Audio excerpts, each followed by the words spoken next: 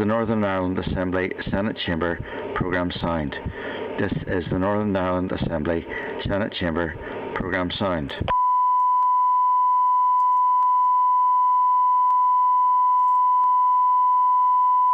This is the Northern Ireland Assembly Senate Chamber Programme Sound. This is the Northern Ireland Assembly Senate Chamber Programme Sound.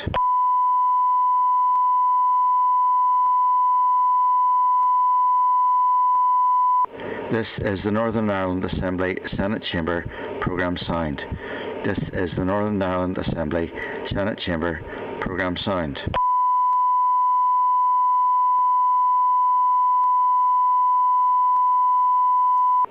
This is the Northern Ireland Assembly Senate Chamber Programme Sound.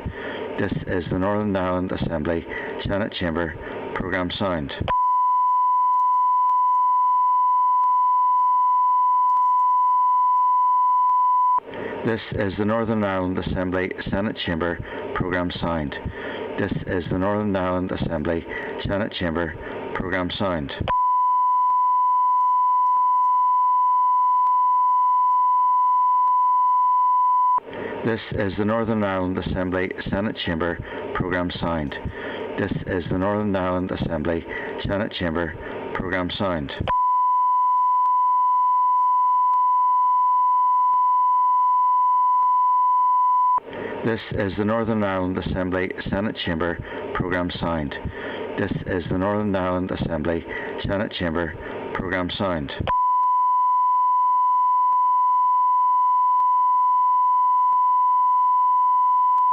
This is the Northern Ireland Assembly Senate Chamber Programme Sound. This is the Northern Ireland Assembly Senate Chamber Programme Sound.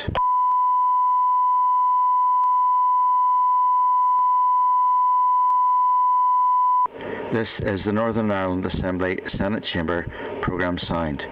This is the Northern Ireland Assembly Senate Chamber Programme Sound. This is the Northern Ireland Assembly Senate Chamber Programme Sound. This is the Northern Ireland Assembly Senate Chamber Programme Sound.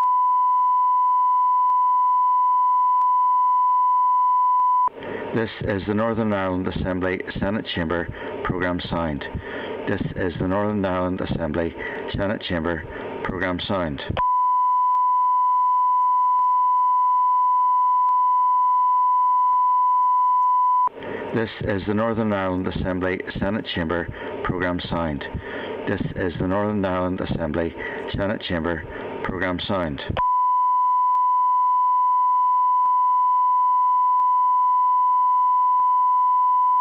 This is the Northern Ireland Assembly Senate Chamber Programme Sound.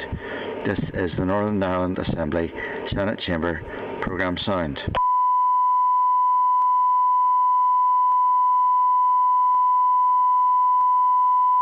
This is the Northern Ireland Assembly Senate Chamber Programme Sound. This is the Northern Ireland Assembly Senate Chamber Programme Sound.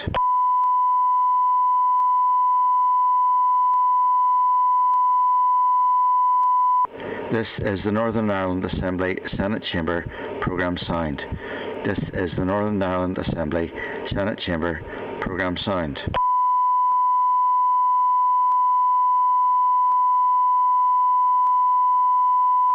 This is the Northern Ireland Assembly Senate Chamber Programme Sound. This is the Northern Ireland Assembly Senate Chamber Programme Sound.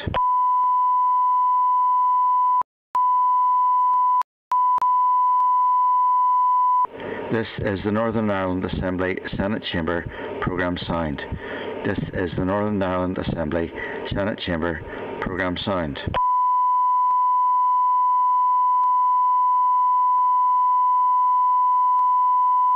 This is the Northern Ireland Assembly Senate Chamber Programme Sound. This is the Northern Ireland Assembly Senate Chamber Programme Sound.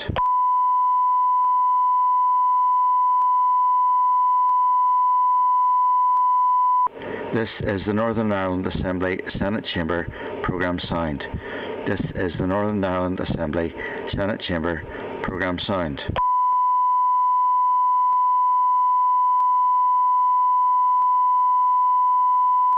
This is the Northern Ireland Assembly Senate Chamber Programme signed.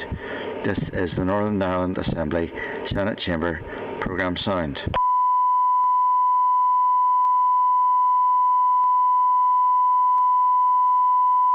This is the Northern Ireland Assembly Senate Chamber Programme signed. This is the Northern Ireland Assembly Senate Chamber Programme signed.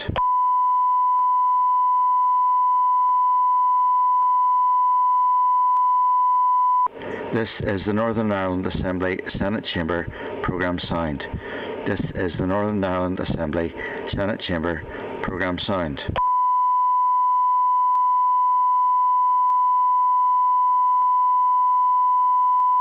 This is the Northern Ireland Assembly Senate Chamber Programme signed. This is the Northern Ireland Assembly Senate Chamber Programme signed.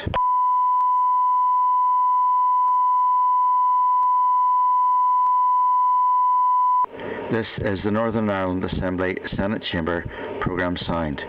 This is the Northern Ireland Assembly Senate Chamber Programme signed.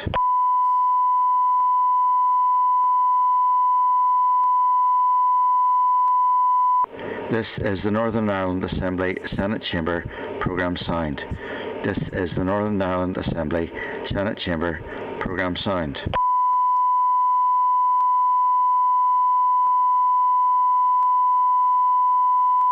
This is the Northern Ireland Assembly Senate Chamber Programme signed. This is the Northern Ireland Assembly Senate Chamber Programme signed.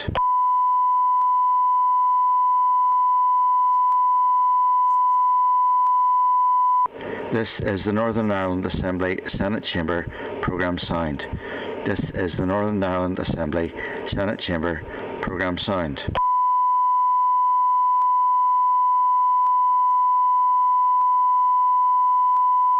This is the Northern Ireland Assembly Senate Chamber Programme signed. This is the Northern Ireland Assembly Senate Chamber Programme signed.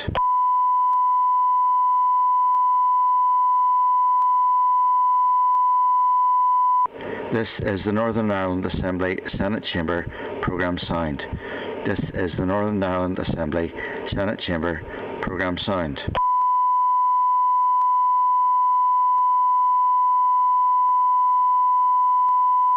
This is the Northern Ireland Assembly Senate Chamber Programme signed. This is the Northern Ireland Assembly Senate Chamber Programme signed.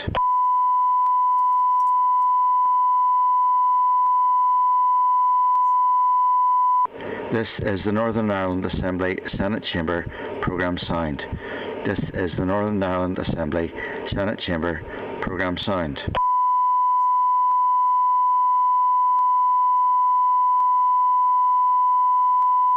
This is the Northern Ireland Assembly Senate Chamber Programme signed. This is the Northern Ireland Assembly Senate Chamber Programme signed.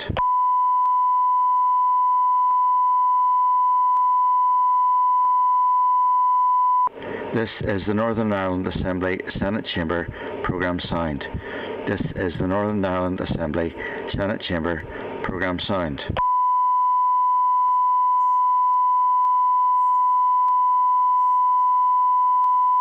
This is the Northern Ireland Assembly Senate Chamber Programme signed. This is the Northern Ireland Assembly Senate Chamber Programme signed.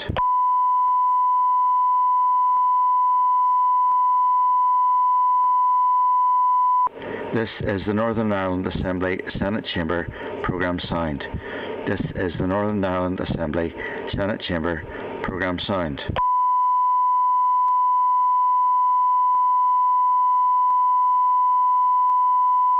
This is the Northern Ireland Assembly Senate Chamber Programme signed. This is the Northern Ireland Assembly Senate Chamber Programme signed.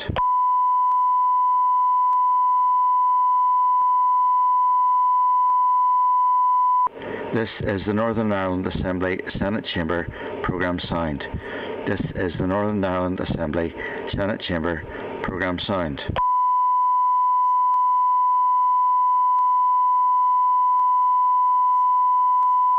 This is the Northern Ireland Assembly Senate Chamber Programme signed. This is the Northern Ireland Assembly Senate Chamber Programme signed.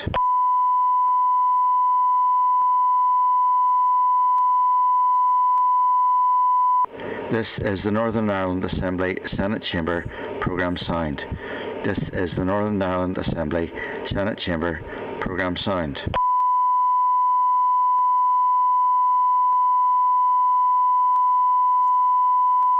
This is the Northern Ireland Assembly Senate Chamber Programme signed. This is the Northern Ireland Assembly Senate Chamber Programme signed.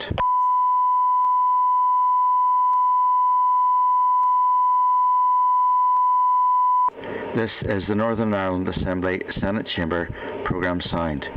This is the Northern Ireland Assembly Senate Chamber Programme signed.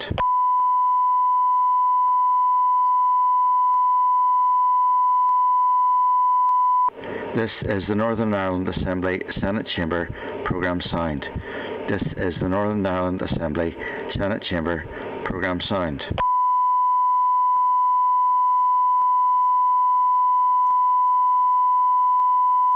This is the Northern Ireland Assembly Senate Chamber Programme signed.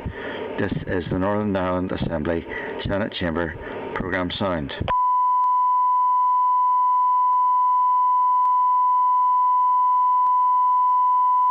This is the Northern Ireland Assembly Senate Chamber Programme signed. This is the Northern Ireland Assembly Senate Chamber Programme signed.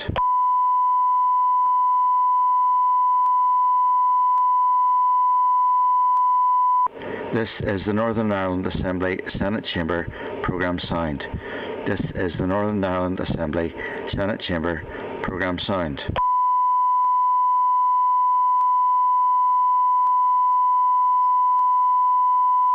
This is the Northern Ireland Assembly Senate Chamber Programme signed. This is the Northern Ireland Assembly Senate Chamber Programme signed.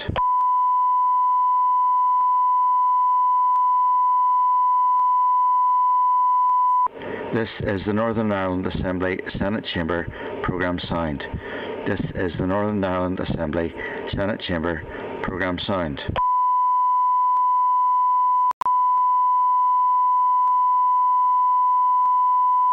This is the Northern Ireland Assembly Senate Chamber Programme signed.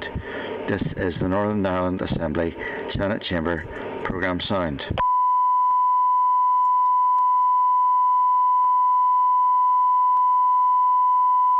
This is the Northern Ireland Assembly Senate Chamber Programme signed. This is the Northern Ireland Assembly Senate Chamber Programme signed.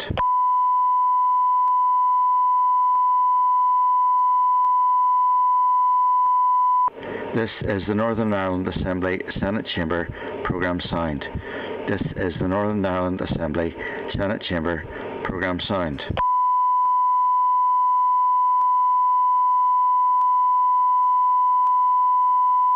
This is the Northern Ireland Assembly Senate Chamber Programme signed.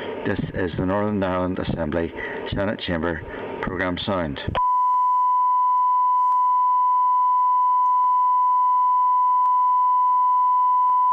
This is the Northern Ireland Assembly Senate Chamber Programme signed. This is the Northern Ireland Assembly Senate Chamber Programme signed.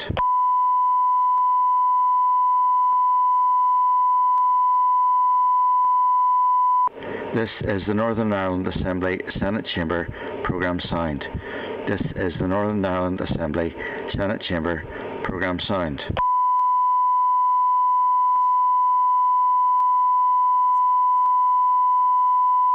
This is the Northern Ireland Assembly Senate Chamber Programme signed. This is the Northern Ireland Assembly Senate Chamber Programme signed.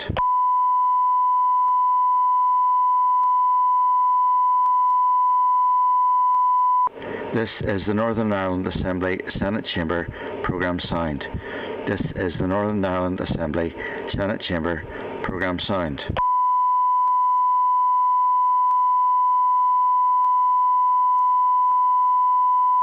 This is the Northern Ireland Assembly Senate Chamber Programme signed.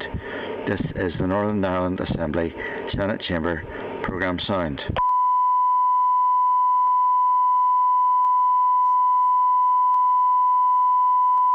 This is the Northern Ireland Assembly Senate Chamber Programme signed. This is the Northern Ireland Assembly Senate Chamber Programme signed.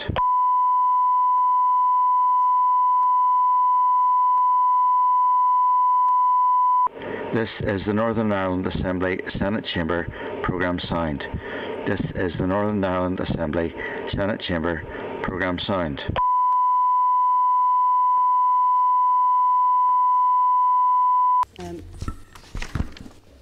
Okay, good afternoon, members. We'll make a start to this meeting. You're all welcome back after, I'm sure, what didn't feel like a break at all. Certainly it wasn't for me. We do have a quorum, so can I call the meeting to order? And I want to declare the meeting open to the public online. And can I welcome members who are participating by the video conferencing, Paula Bradshaw. And I want to remind members about the protocols regarding the use of electronic devices. So we're moving straight to apologies, which is our first item, and we have an apology from the Chair, Colin Gildernew. You're very welcome, Alan. So with that, then we have otherwise a fairly full attendance here today. So we're going to move on straight to our presentation from the Minister and his officials who are here now, and then we will come back to the business. So we're moving on to agenda item 5 in order to facilitate the Minister.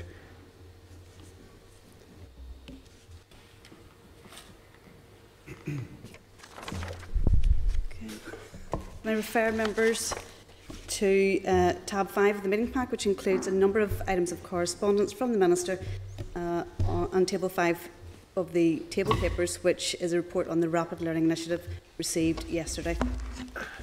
Can I advise you, members, that the Minister, the Chief Scientific Advisor and the Chief Medical Officer are here today to update the Committee on COVID-19 and other matters.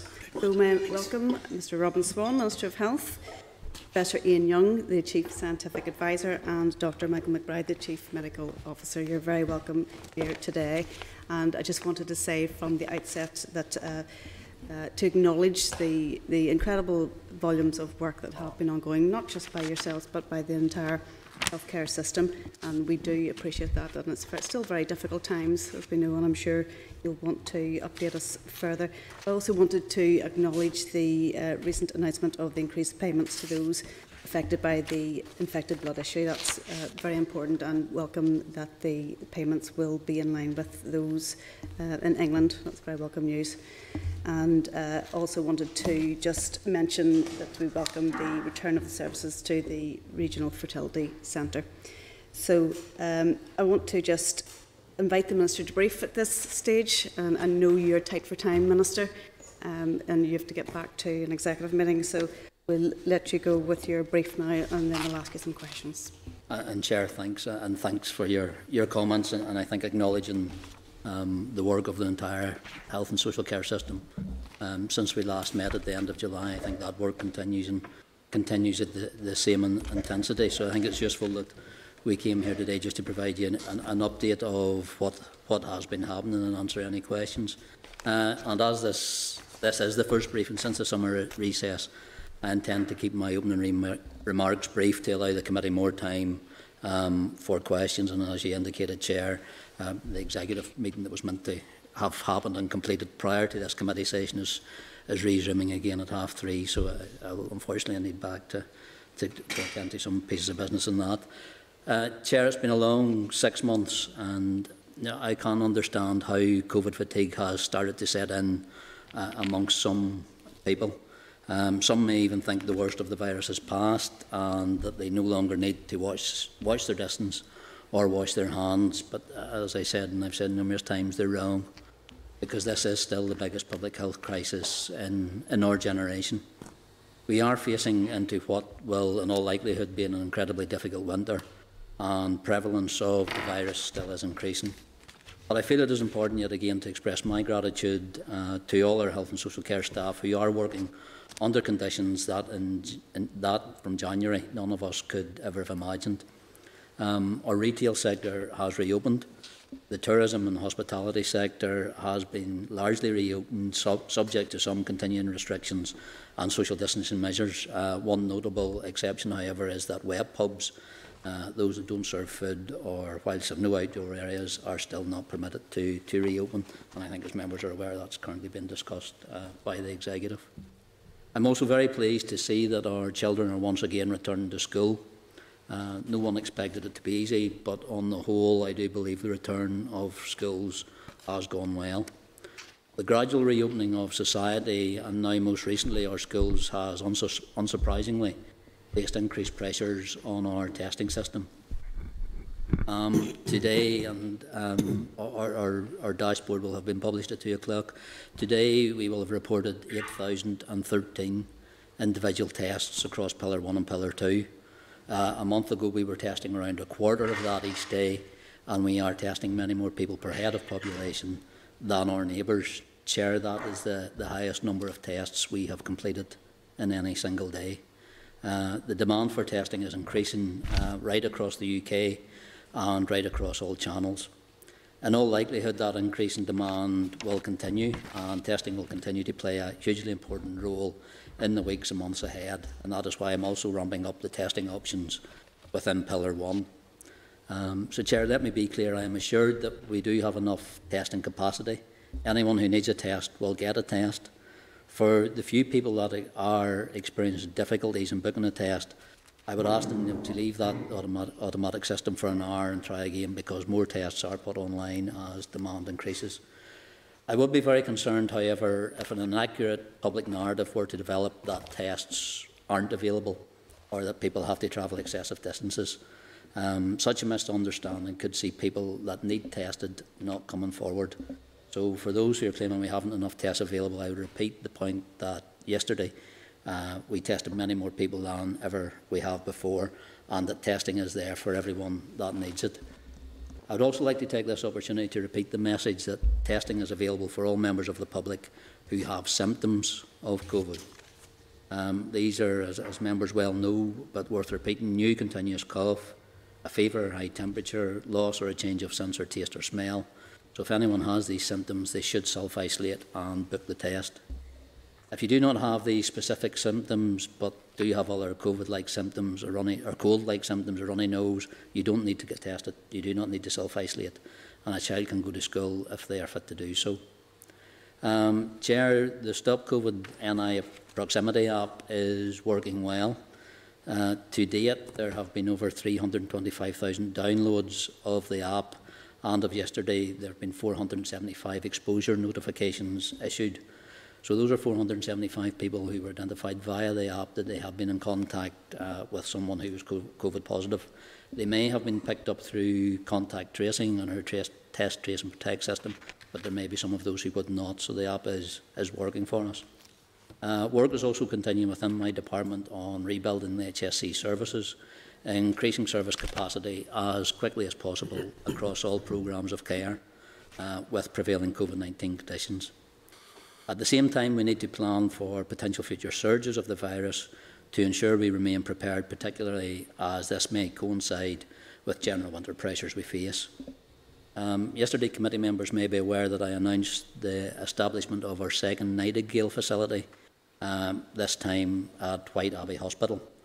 My officials are currently developing the regional surge framework, which will provide a high-level overview of learning from the first wave and the regional approaches taken across key areas such as elective care, orthopaedic services and care homes to ensure that HSC is prepared for future surges.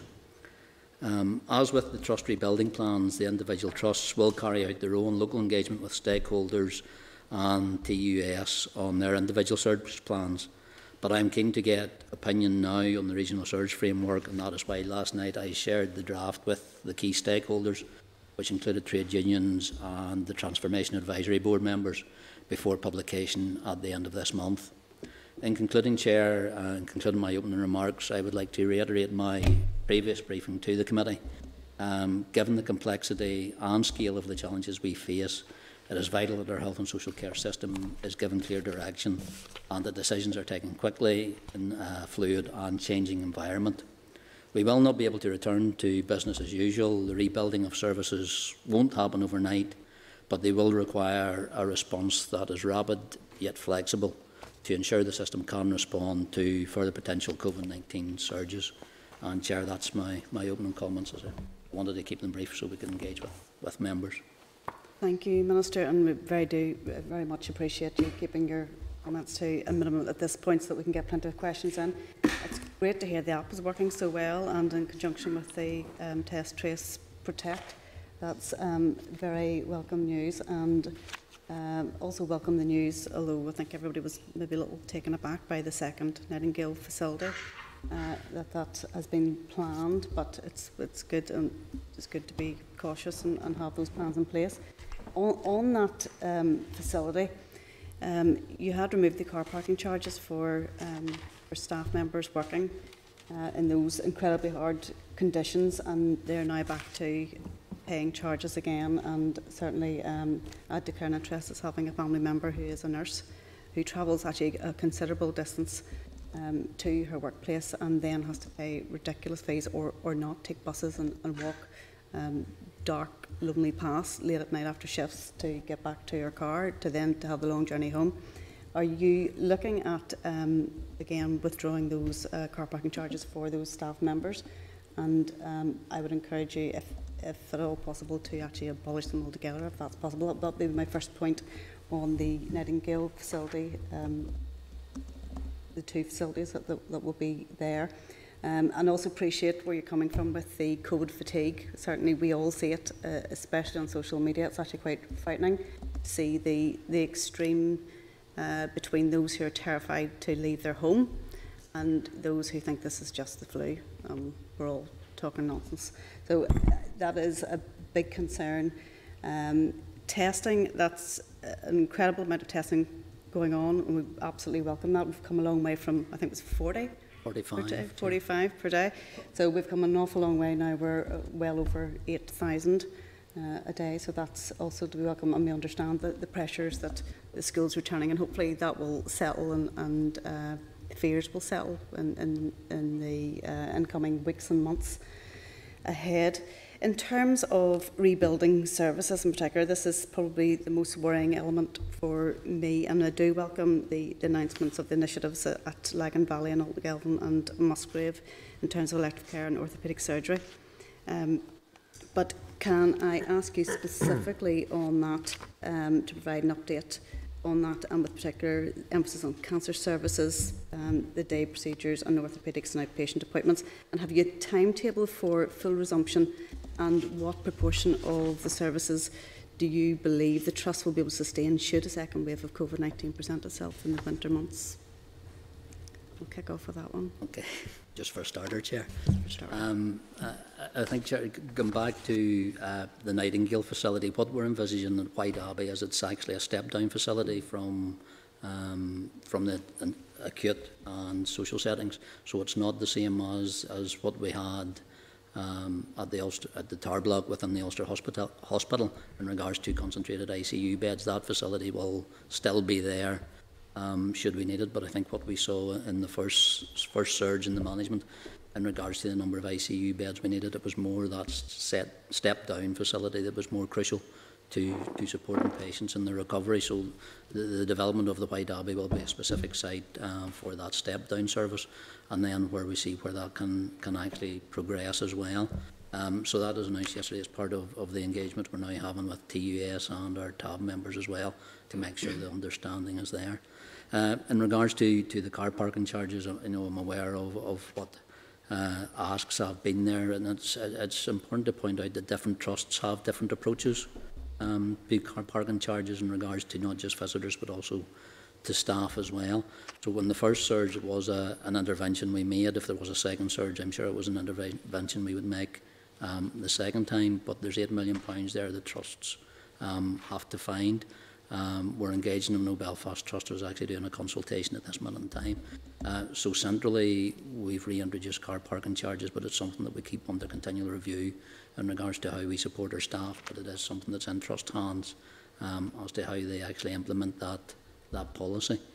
The point you made in regards to fatigue, and as we say, from the Chief Medical Officer, Chief Scientific Advisor to anyone across the health service, and I think from yourselves as members of the committee, that fatigue, that noise that's now in the background is concerning to us, because it does start to instill that impression, I think, Chair, that you indicate. This is just this is just a flu. And I think, as we said to many at the start, for the majority, this will be a flu-like virus. But for over 600 people who have passed away because of it, it's more than a flu-like virus. For those families, and for anyone who has contacted the virus and come through it, it's still a concern in regards to long COVID. Is now, as I think the expression that's been used to describe those who've had COVID but still suffer from some of the symptoms of it, and haven't spoke to some of them as well. When you talk to someone who has spent time in ICU, and you can hear them still having difficulty actually catch a breath because of the after effects of COVID. This is more than a flu, and this is why we're taking the steps and the direction that we are doing at this minute in time. In regards to testing, we were, and I suppose we've seen it across the rest of the United Kingdom, as schools come back, there was an increased demand on testing. If we follow the same trends, that starts to die off, because there is an understandable nervousness, not just within staff, but within parents and grandparents as well. So we've seen an increase, a number of people approaching our testing systems, also approaching our COVID centres as well. So, but that's where we're working our way through it. And I'll just ask anybody, please stick with the system. Additional tests do come on. It's done in a 2-book system. You book in the morning for the afternoon and evening test. You book in the evening for the next morning test. So more tests do become available. We have seen some anomalies because the UK, because the Pillar 2 system is a national testing system. It's done online, so it directs someone to the closest available test. Now, unfortunately, what we do see at some points, especially if you're living down the east coast or the east of the province, geographically, the computer says it may be Scotland, and I think we had the reverse 2.5, 3 weeks ago, where some of the test centres in Scotland were actually being directed here. I think it's something that Jerry actually raised. So it looks, that's how the system appears. But if you come back onto the system, you will be directed to a local or a more local testing facility. We are working with our partners in Pillar 1, which is concentric in the west, AFB, Almac as well, to increase that Pillar 1 testing capacity. But having performed 8,000, just over 8,000 tests yesterday, it's a large step from where we are, and we keep pushing that envelope to make sure it is there. We have, and again, we've had the interaction with Department of Education and the Education Authority to make sure that people understand, if you have symptoms, get a test. If it's not symptoms, if it's a concern, approach your GP and get guidance from that way as well. So that piece of work's ongoing. Michael and Ian meet twice weekly now with the Education Authority and Department of Education while we get through the reopening of schools. We're also aware, Chair, that testing pressures will also come again when we look to the reopening of universities as well, because those numbers of people come back to, I suppose, centralised locations will put pressures, but it's something that we were building into to our system. Your last point, Chair, I think was on the rebuilding plans of the services, and it's the steps that we've taken, the announcements we made, especially, come back to July in regards to orthopaedics and elective care, as to how we put in a facility that can ensure that we continue to provide those services to the people who need it, so that if we do, and I hope we don't hit the same sort of surge that we did at the first point, that we have to close down services. So it's making sure that we have facilities and staff available that can continue through those. In regards to rebuilding cancer, it's one of the priorities that we're working across all trusts, because it is, it's a time-limited service, it's a time-limited interaction that we do have to build in, and that's working with the trusts to do that. The trust plans are due there every 3 months, so the current one runs out at the end of September, so trusts are already working on the October, November, December delivery plans as to where they see the increases. Those are available online and published online. There's also targets now as to how many people, how many different patients they intend to see under each one of those service locations. So it's about setting them targets as well that we're trying to push up. So we have seen an increase in our waiting lists. That was expected, it's to be expected, but until we can get back on top of where we were, it was as a fragile system that we had. It was fragile in January, it was fragile through the first wave, but it's trying to rebuild it in that capacity so we can start to claw back some of those operations and procedures that we need to be getting on with. I think that's most of your points, Chair. If there's anything there you need further clarification on. Okay, thank you. And in terms of the care homes, will the sick pay that has been paid out, will that continue to be funded, and is this now a permanent scenario? It's not permanent, Chair, but it has been extended while funds are there, because we do realise the value that it supplies, the reassurance it gives to those workers who do need to self-isolate. The Rapid Learning Initiative, which was published yesterday, drafted by the Chief Nursing Officer, points to a number of interventions that we need to take and supports that we learned from in regards to the first wave, and that is how we further support our independent care home sector and the people who, especially the people who are working in it. So that initiative is there, and Chair, we are seeing, and it'll be reported today, we have 21 care homes again where we have confirmed outbreaks.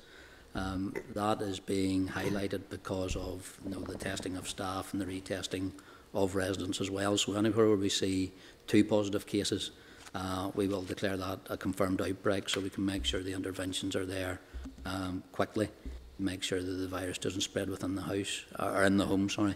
And I think what we are seeing, and Ian can maybe give a bit of an indication on this, or Michael, what we are seeing is that those are asymptomatic tests that we're now indicating in care homes.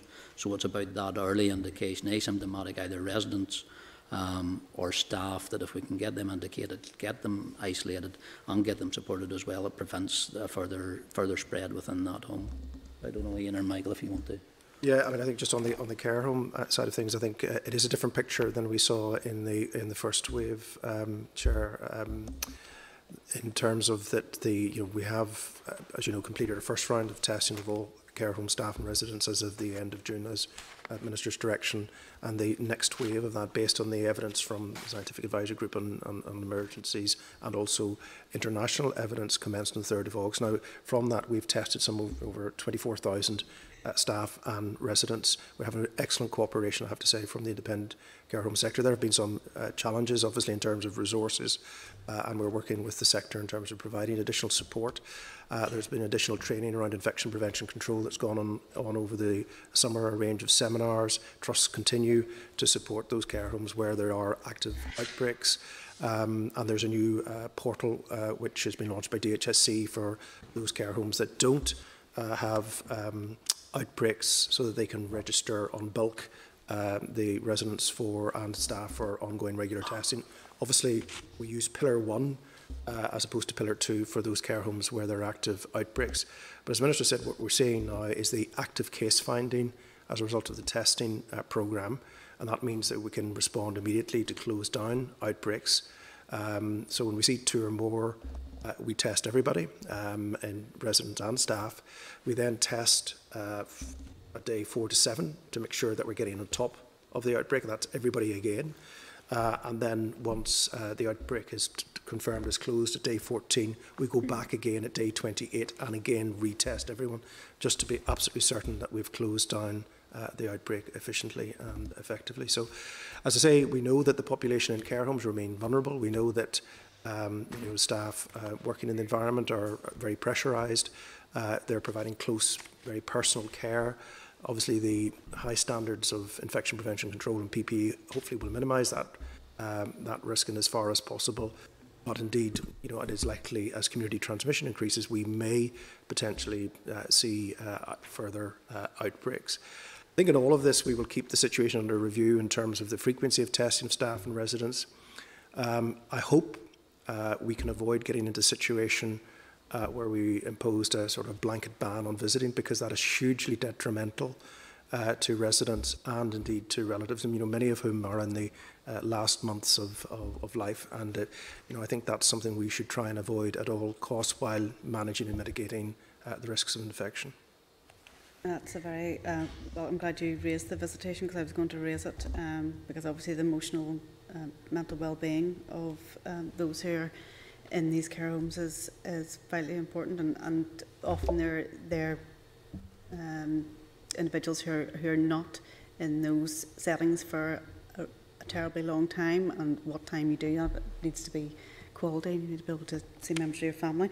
I have plenty more questions here, but listen, I'm going to open it up to everybody else to make sure everybody gets a chance to come in. So Colin had indicated first, and then Jerry, and then Alex.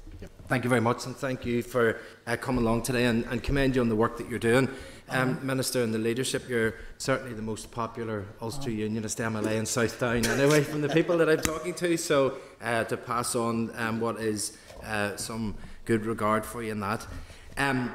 I suppose the issue of testing, you've kind of touched there about the work that goes on between the Education Service, and obviously we are in the first week of schools being back, but there's lots of evidence come through that schools are saying that if a child has any symptom of any sickness at all, that they are to stay at home and that they're not allowed to return until there's a test that's done that proves that it's negative, and some are even suggesting that the whole family need to be tested.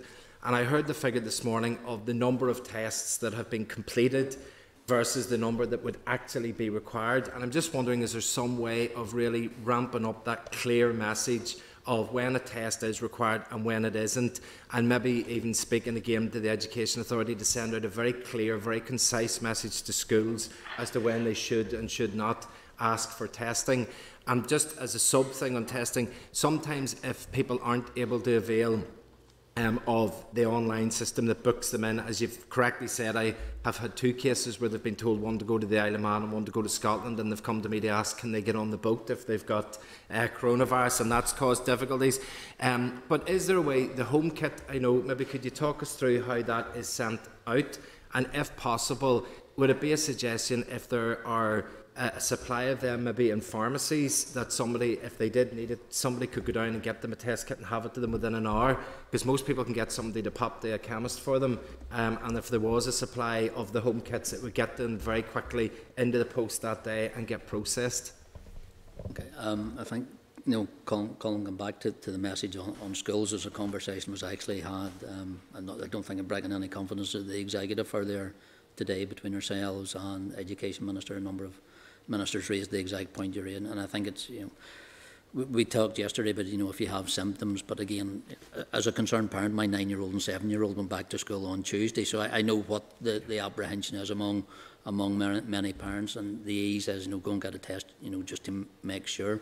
What I think we're saying is, if you have symptoms, get tested. If your child's ill, keep them at home anyway, as good practice. But we are working with education, the Education Authority, Department of Education. There's a meeting again tomorrow in regards to communication, to make sure that there's no deviation or no ability to, I suppose, see confusion between what we're saying as a public health message and what the Department of Education or the Education Authority have put out round schools. We're seeing very responsible messaging coming from the majority of schools, but again, the concern of parents will always be the concern of parents. So it's about simplifying that message and having the conversation so that there's that continuity. And do you want to maybe pick up on the messaging in regards to the postal kits?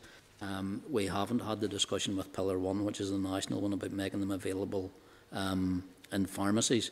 There is a programme that we're talking to is about making 10 tests available in schools, which can then be taken home by a child to be used at home, not for the school to use, but so that there's a quicker turnaround there to give that reassurance for those. So I don't know if either Ian or Michael wants to pick up on those specific.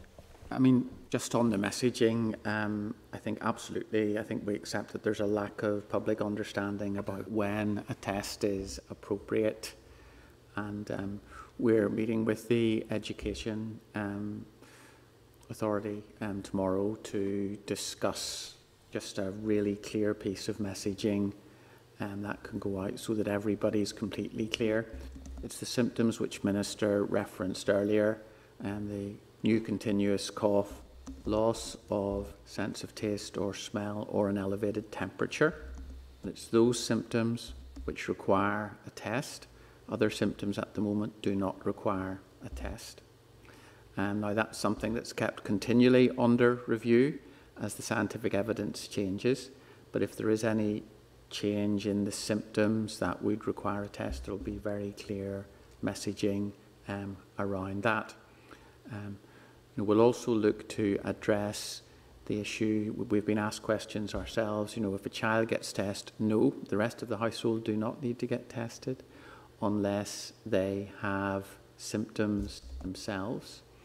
If a child is a contact and is advised to self-isolate by the PHA, the rest of the household do not need to self-isolate unless the child develops symptoms themselves, in which case the child needs to get a test and everybody isolates until the results of the test are available. But we're going to try to answer all of those questions and agree some really clear messaging and put that out very quickly. And I hope this will all settle down and everybody will get used to it in the next week to 10 days. Let me just add to that, Minister, if I may. I think that irrespective of how clear guidance is, it's only whenever you've walked through the experience that there are issues which will emerge that haven't necessarily been covered or covered with sufficient clarity in guidance, and we are seeing some of those issues emerge, and there's a lot of work going on to address that, provide that greater clarity. Ian and I have offered to do a series of Zoom calls with school principals next week and the following week, provide an opportunity to ask those questions that you want to ask that may not necessarily be covered in guidance. PHA are also working with EA colleagues to develop a frequently asked question section, again, to put up on the website, which would hopefully, again, address those questions. But I think, as you said in your introductory comments, it is going to be, I think, just a bumpy couple of weeks as both parents, teachers, principals, and everyone becomes used to children being back at school. And it's just a reflection of the genuine anxiety that's out there, and that's understandable. And certainly we will continue to play our part to support colleagues in education and everyone in schools and parents. And can I ask then just secondly about, in a different avenue, about the definition of clusters?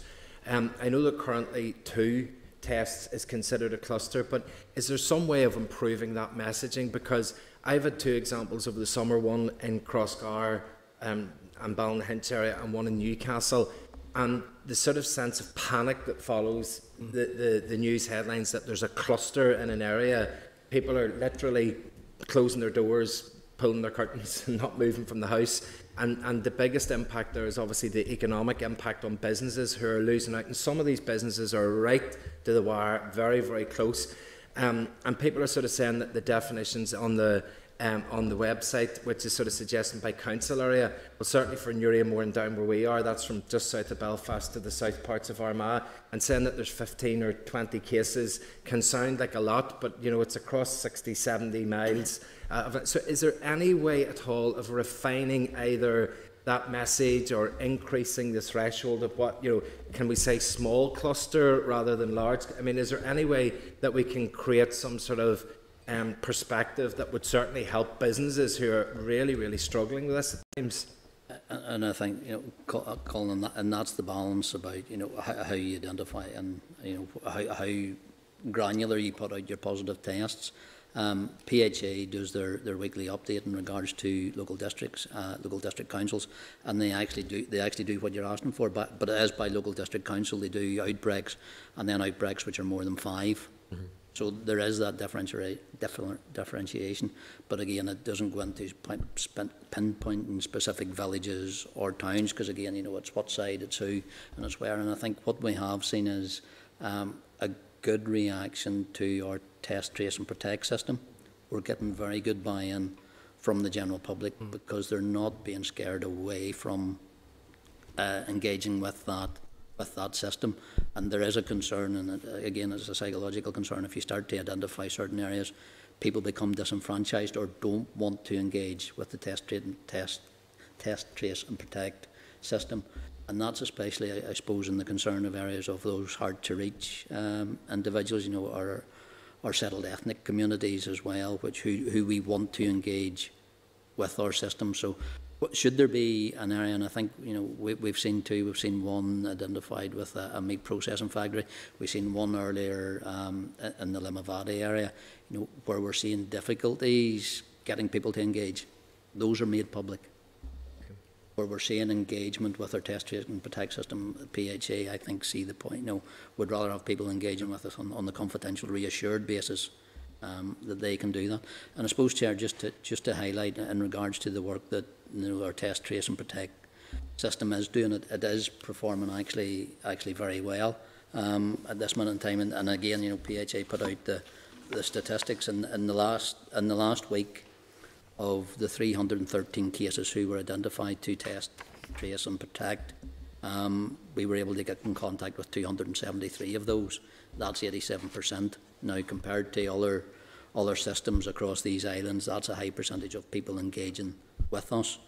Of those 273, they identified an additional 856 contacts. So that's another 856 people who were identified as being a potential risk from COVID. Of that 856, 819 responded to test, trace and protect, 96% returned. So we're getting good buy-in from that piece of work, and the same with the app that we're seeing as well. There's good engagement with that too. So that system, that ability to break the chains of COVID, of transmission, is working well for us. But again, it's when, and I know what the incident, I remember it well, it's when social media, it's when somebody gets the hold of a story that they blow out of proportion, that there's adverse effects. So I think what I'm saying is, if there's need for an alert in a certain area, it will come out from the Public Health Agency.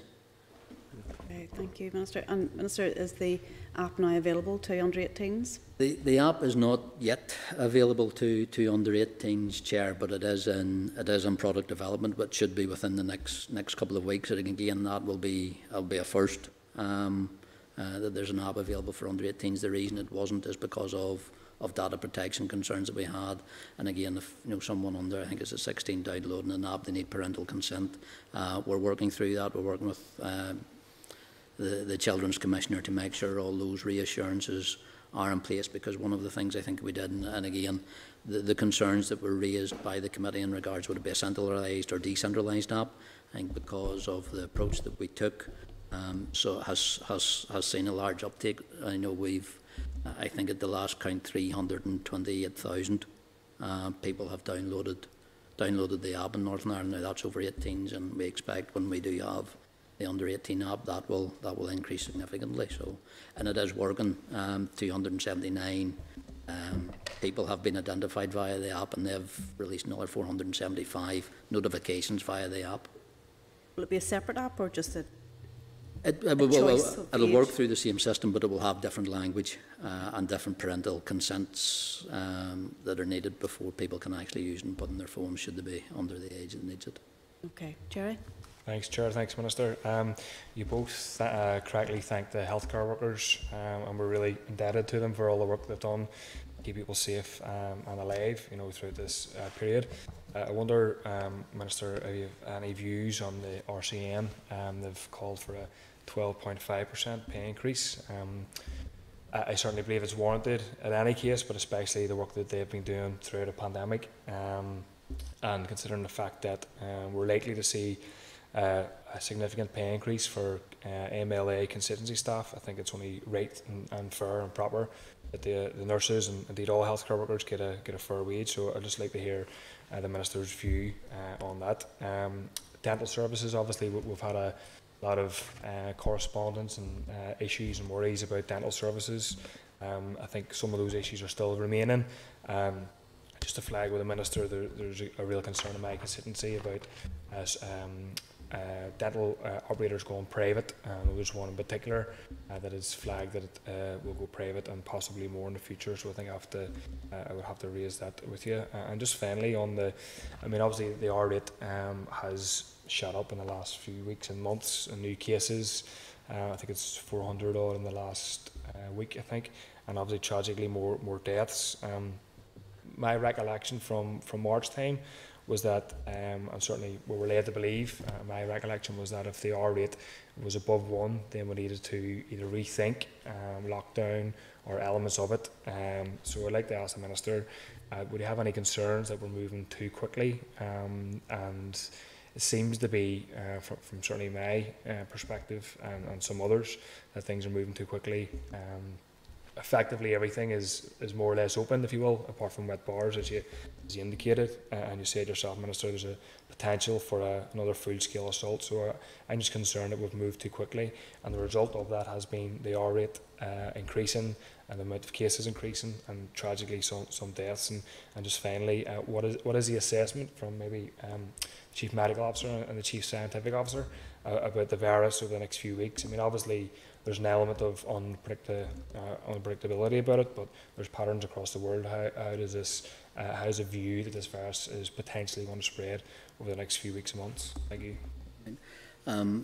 Thanks, Jerry. In regards to RCN's position for 12.5% across all agenda for change, it isn't an agenda for change; it's a UK national call as well. So part of that conversation, we're prepared to be part of it. We are part of it.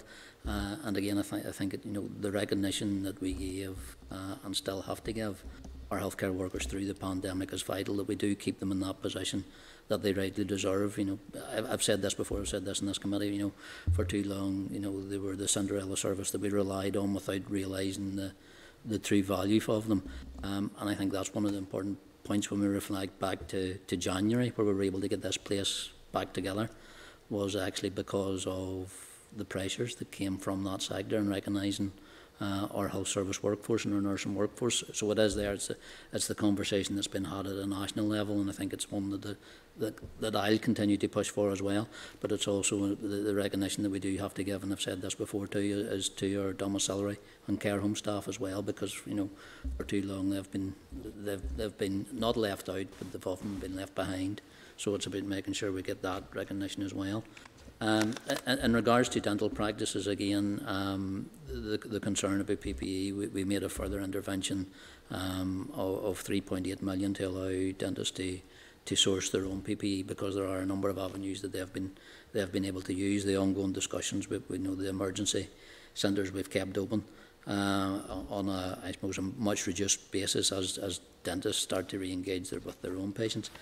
The move from and again, I don't know the detail of the one you're talking about. If you can give me the specific, I'd be more than happy to look at it. But moving from part national health or completely national health to private will be a concern, because most dentists actually work and survive on the balance of both. So it would concern me that we further reduce our national health service dental provision, because it is vital for those individuals who do need it. In regards to R, and I think we've said, again, we produce and release the R paper on a Thursday. We are sitting at 1.3. That's steady from last week, so it's not gone down, but it has remained steady for the second week in a row. So it is above where we would like to see it, but on balance and in proportion to the steps that the executive are taken in regards to restriction on regulation. I think we're currently proportionate in what we're doing. I don't want to go to a further lockdown. I don't want to see the measures that we had to use previously reintroduced. And again, that's when I suppose our continuing ask goes to the members of the general public. Social distancing, good hand hygiene, good respiratory hygiene, and wear a face covering where applicable. The increase in cases over the last 7 days, again, is a concern, because what we are now seeing, which is a difference to what we'd seen, at the very early outbreaks, we're seeing that younger cohort actually testing more positive, and again, it is a reflective of complacency, but it's also reflective that's the age group that has now gone back into social interaction, but also gone back into work. So we're asking people again, be cautious, use your common sense in regards to the asks that we make. In regards to that younger cohort, again, Chair, we've updated information that's going to be available from today's dashboard, which will break it down into age group. And over the last 7, it will be done by a 7-day average. Over the last 7 days, 60% of those testing positive are younger than 39. Which is a complete flip from what we'd have seen in the first outbreak. So it's that message to younger people, please take care of yourself, because by taking care of yourself, you're looking after your loved ones. Ian or Michael, I think in regards to the virus, and Jerry's last question, I think. So we do monitor very carefully the progress of the epidemic. R is important, but I think we've been clear that once cases are at a lower level, that R is just one factor that we need to take into account. It's inevitable that as we introduce relaxations, and people interact more, that we'll see more cases. I think that's unavoidable. And each time there are relaxations, we need a couple of weeks to assess the impact of those relaxations, to see what the new number of cases is and the age distribution of it and the extent to which it's leading to impacts on the health and social care system. At the moment, while the number of cases has gone up substantially, 15-fold from early July, the number of hospital admissions and the number of seriously ill people has remained at a much lower level than during the first part of the epidemic. And that is because, as Ministers indicated, at this point in time, the cases have switched round. We're seeing them in younger people who may still suffer serious consequences from COVID. It's not a trivial illness, but generally don't end up in hospital.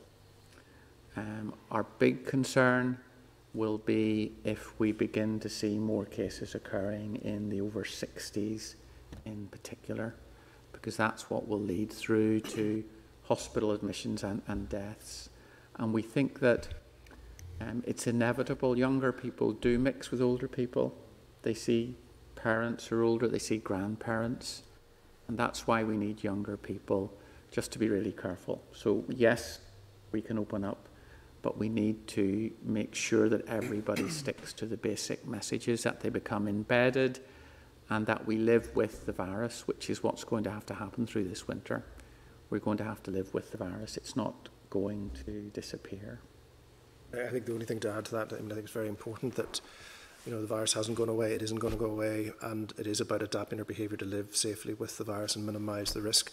These are finely balanced judgments for the executive. We've discussed many times here at the committee the disproportionate impact that this virus has had on those socioeconomically deprived communities from socioeconomically deprived backgrounds, Black, Asian, ethnic minority groups.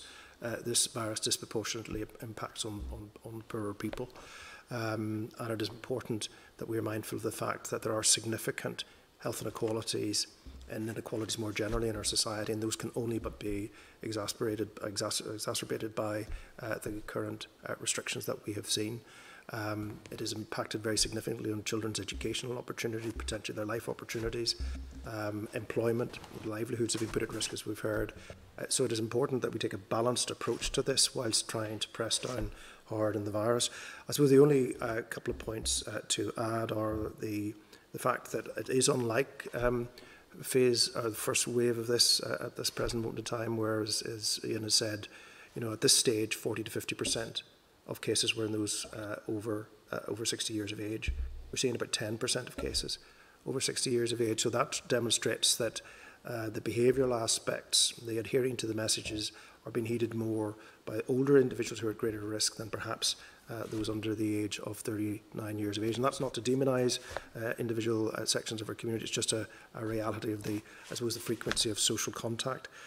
I suppose the only final point then to make is that the executive did move swiftly when we saw R go above 1 and reintroduced some of the restrictions in relation to household contacts, gatherings in private dwellings and gardens in relation to numbers of people and numbers of households, going from 10, number of 10 from 4 different households to 6 from 2 different households, and also then ensuring that risk assessments were carried out on all gatherings, either indoors or outdoors, over 15, whereas previously that was 30.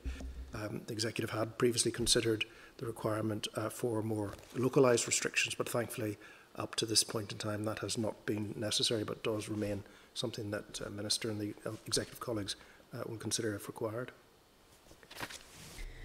Just before I go to Alex, could I ask, in terms of the messaging, it is very complicated for people to keep on top of all the changes as we go forward, and then we go back in steps. That's difficult. And then balancing the obsession of listening to all things COVID 24/7, which is really unhealthy. How do you balance that? Is there a better way to get the message out without people having to obsess and constantly listen to the messages going out? And I think it is that point, Chair, and it's one of the reasons that we as a department reintroduced, the weekly press briefings, because those are heard. We're doing about one a week now because it is. I'm not saying that's enough, but it's starting to reinforce the message that we need people to hear, and it does come back to the simple messages we used at the beginning: social distancing, good hand hygiene, good respiratory hygiene, and now the addition of wearing face coverings. So it's about getting that into people's heads, people's mindsets. We are seeing an increase of people starting to do that again. And I think one of the points, and get back to Jerry's point as well, about, what have we done? It was the engagement, I think, as well, where we've always had powers and regulations, but it was about the enforcement. And I think the latest update we had was the PSNI have now interacted and are, I think, 18 notices of prohibition on bars and licensed premises. So we weren't. That wasn't necessary before. We weren't seeing that before, but now that step is being taken, I think it re-emphasises the messaging. Thank you. Alex? Thank you. Thank you, Minister, for your presentation, and thank you for doing all you and the staff are doing to try and keep us all safe. One area where I have major concern about COVID is what I'm seeing. I'm trying to be diplomatic how you say it. The messaging that we're getting out is not being listened to by a significant minority of the population. And you see it with face masks. If you're going to a shop, you'll see any number of people just ignoring that. But what's concerning me even more is that whenever we get a potential vaccine, I certainly will be the first in the queue to get the vaccine, so I volunteer.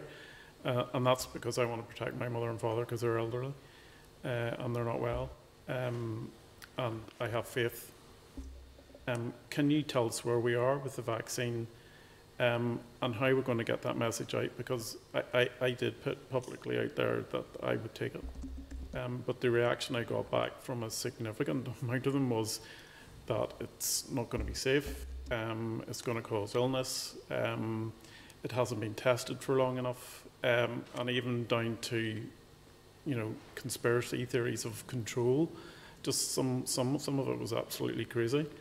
But I think we're going to have a big problem selling the vaccine. What plans have we got to be able to do that? Because the only way we're going to get on top of this totally is through a safe vaccine. Yeah. No, and thanks, Alex. And I can assure you, if some of the messaging you got when you put out about but you would take the vaccine, you should see some of the stuff I get. And look, conspiracy, it's amazing what is being promoted, and sometimes being promoted by elected representatives. But not me. No, not you. But there is a concern there. It's not even in the message, but sometimes the messenger can cause difficulty and undermine the message that the department and the executive are putting out as well.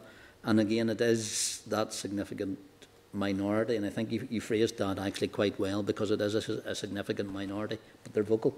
Yeah. And my concern is, and it's the same concern that you have, that we share, is that they start to undermine the core message that we are putting out. So that's why it's the importance of keeping, good hand hygiene, social distance and all that. We can't say it often enough. In regards to the vaccine, I think it's been made clear a number of times, the only way we get back to any sort of normal is through vaccine and widespread. But one of the things, and I'll use this opportunity, Chair, if you don't mind, is to push the flu vaccine when it does start, because we're doing a lot of work. We're doing work with GPs, community pharmacies in a number of settings to make sure we can get as high a flu uptake of the flu vaccine as we possibly can, because we're already aware, flu and COVID at the same time will be highly damaging and highly challenging to our health service as well. So I'll use the opportunity you gave me in regards to the flu vaccines. And the specifics for COVID vaccine, I'll leave that in the hands of Ian and Michael as to efficacy, where we are in the development and how we need to ensure uptake. There are around 170 vaccines in development worldwide, and the UK government has signed up to purchasing 4 separate vaccines in advance of the results of the significant clinical trials coming through. fairly large-scale clinical trials of a small number of the vaccines are underway, and it's intended to start trials of vaccination in the UK in the next few weeks. I have signed up to participate in the clinical trials, which I absolutely wouldn't do if I didn't think it was safe. And certainly I will also be very early in the queue once a vaccine is properly available. Behind me. You know, it's likely that when a vaccine becomes available for widespread use, and that we'll require 2 doses of vaccine about a month apart to achieve significant immunity from the early studies, and we're not sure how long that immunity will last, as we're not sure how long immunity lasts for those people who have experienced COVID. We know that there have now been several cases worldwide of people getting COVID for a second time, which indicates that immunity is not long-term. So just because people have had the virus doesn't mean they're safe from getting the virus again. We've still a lot to learn about it. We don't think a vaccine will be available before sometime in 2021 in significant amounts. So it's very unlikely that we'll have a vaccine available for this winter, which is why, as I've said, we need to find a way of living with the virus, allowing as much activity as possible, but everybody remaining as careful as possible not to become infected through using the mitigations we've described. I hope as many people as possible will take up the opportunity of vaccination when it becomes available. We'll certainly use very positive messaging around that, but there will have been substantial assessment of the safety of the vaccination before that point is reached.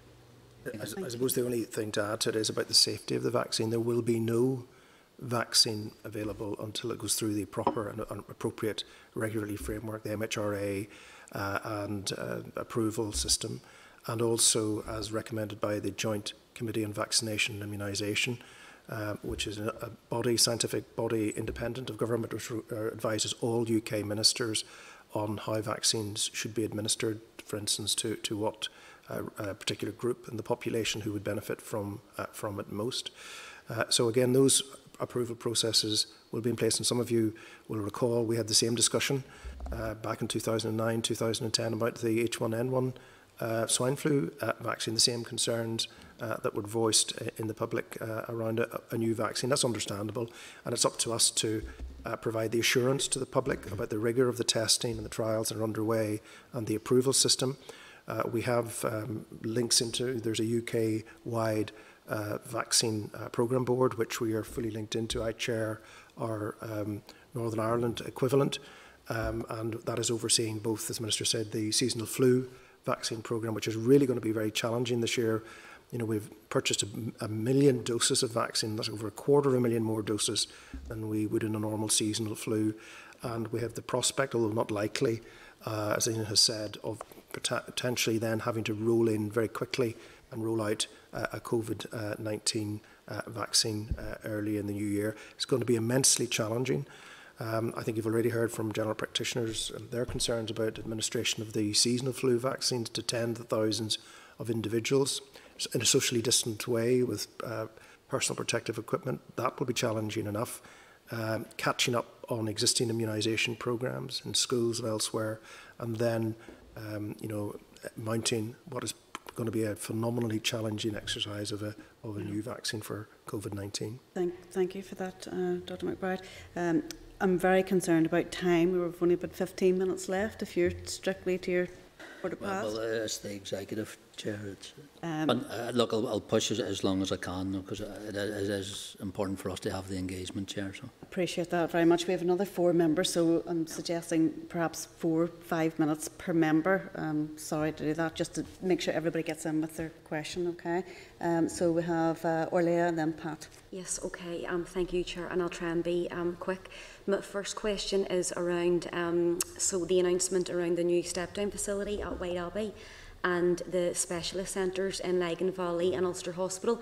Would the department be able to provide us with the criteria that was used to determine where those facilities were going to be placed. And I'm not sure if there's any plans for maybe an additional step-down facility at some point, you know, later in the year or next year, for a facility elsewhere across the north. So that's the first question. Well, I'll answer that yes, or that we can't provide that. Oh, great. But we'll provide that as part of the rebuilding structure as well. There's no problem. Brilliant, thank you. That was quick. Okay. So my second question, it's around in the context of, it's already been touched on by yourselves and most of the speakers, around the winter pressures and the messaging. And I heard Dr. McBride this morning on the radio. Obviously, the important thing is around people being, you know, sensible in the actions that we're taking as individuals, and that is important. But I am concerned around, especially because you have seen an increase in the amount of people that are coming forward for tests, which is a good thing if they're concerned, but a bad thing if they don't actually require, you know, to have the test, because then maybe you're taking it away from somebody else. So I wanted to ask, is the department tracking the figure of the amount of people who should be self-isolating after they've had a test or after they've travelled in or out of the country? And can we, I don't know if maybe it's possible to even look at another avenue of trying to, even if it's underneath the contact tracing team, but when we know the people that should be self-isolating, is there a way that we can be following up on that? You know, more extensively, because what the worry is, there definitely is complacency out there at some levels, and maybe people who should be self-isolating might not always be doing it. And the worry is obviously then once we hit the winter season, then that could have an impact on a surge or a further spike. So I don't know if you are looking into that or if something could be done around that. Thank you. Or in regards to, you know, the self-isolation part, if they come through the contact tracing system, you know, test, trace and protect, there are some occasions, you know, we do follow-up calls, or PHA does follow-up calls just to make sure that, you know, it's like a check-in to see how people are, rather than enforcing to make sure they're actually there. Yep. Because I think one of the concerns that we had about making that an enforcement for you know, an enforcement point where you must self-isolate or you're subject to a penalty, that it would prevent actually people coming forward if they thought they were going to be locked in their houses. So it's about that voluntary side of the general test, trace. I think we have to find an easier name. Test, trace, protect. I have to find it's one of those ones just doesn't stick. So we just want, you know, to make sure that people engage as much voluntarily with that. Where we have the enforcement is for those people who are travelling in from red countries. So that is where you must isolate for 14 days, and there's follow-up calls made. And I think we've already seen one of the newspapers carrying this morning a report from the PSNI where we've already seen a £1,000 fine levied on somebody who had broken that. So it's about, I suppose, the two different avenues of enforcement. If you're coming through the test, trace and protect system, you've done it voluntarily. We want to encourage people to do that voluntarily. If you've come in from a red country, there's an enforcement part. So we're seeing good engagement with the voluntary side of self-isolation, and I think people who go forward for a test are doing it for the right reasons, so they're engaging with the rest of the advice as well.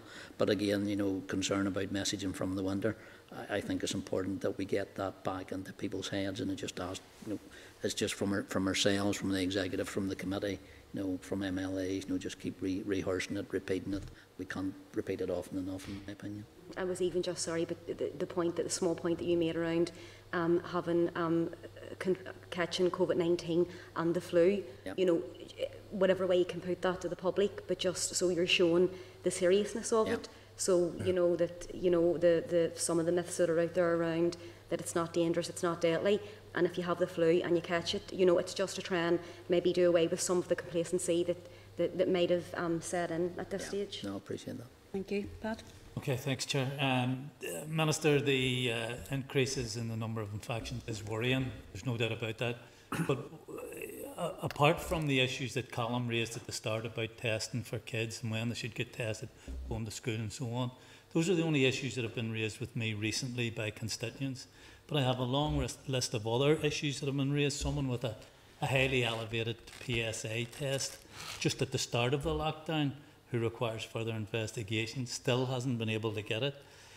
Another constituent who had an ECG carried out by his GP told normally the results come back in 3 to 4 weeks. Because of COVID, it might take 7 or 8 weeks. has now been waiting 13 or 14 weeks. A 78-year-old constituent with chronic diarrhoea can't get further investigation. A young woman who needs surgery for endometriosis, another young woman who needs surgery for scoliosis, another woman who has suffered chronic infection, bladder and kidney infection, and has contracted sepsis on a number of occasions, actually had her breastbone broken while CPR was being administered, hasn't seen her consultant in 2 years. So while we're focused on COVID, all these other conditions are worsening and people aren't getting the treatment they need. And I'm not asking a question, I'm just making a statement about that. We need to focus on these other issues too. I have 2 quick fire questions.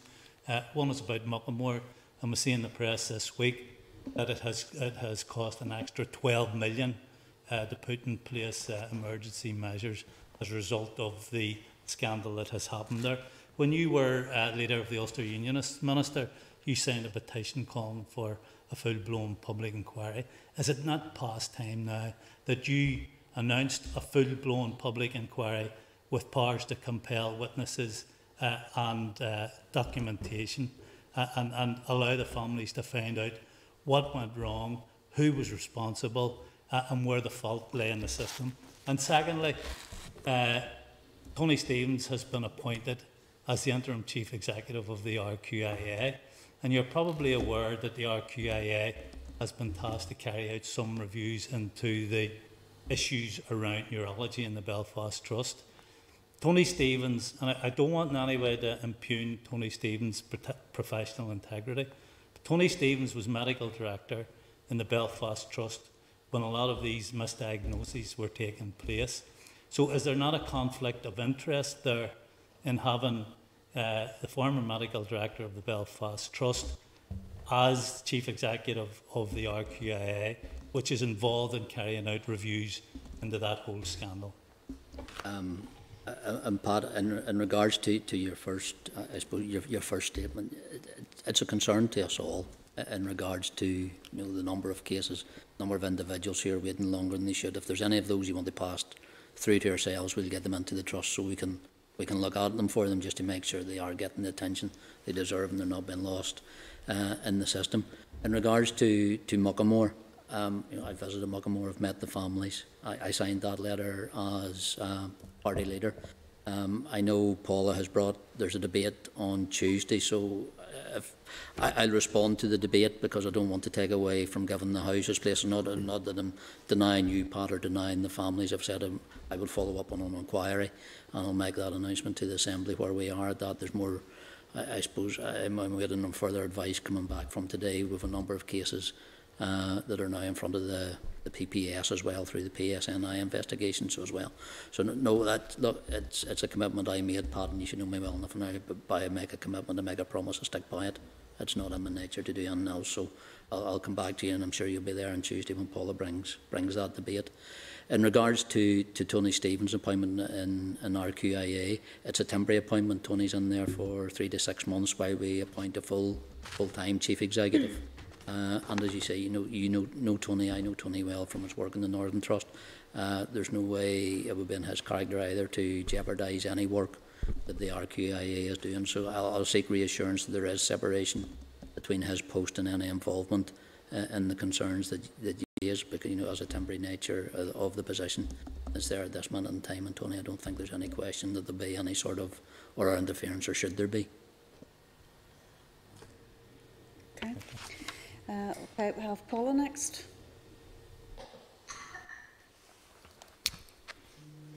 We're not getting any. She's muted. I think you're muted, Paula. Hello? Yep. Yes, hear me now? Thank you.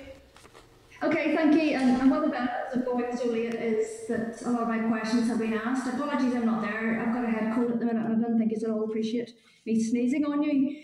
Minister, to come back to the issue around the fair pay for nurses, when are the nurses who were on strike earlier this year, who you promised would get a reimbursement of their docked pay, when will they be getting that money? The second issue is regarding the students who are now returning into the Holy Lands and parts of inner Belfast.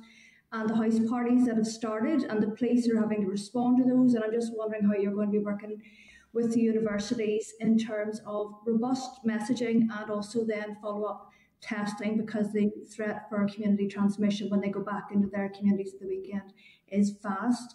And the third issue is in relation to the new Nightingale step-down facility in White Abbey Hospital. While I think it's a great idea, I'm just wondering what happened with the step-down centre in the Ramada Hotel in Talbot Street. As you know, it cost £150,000 to refurbish that, and it was quite problematic, and then reinstate that as a hotel. And I'm just wondering, was there a robust business plan around that? That's a lot of public money that was spent on that.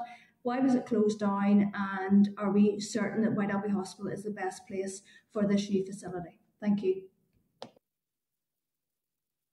In regards to the first point, that's actually currently an issue that's with the executive.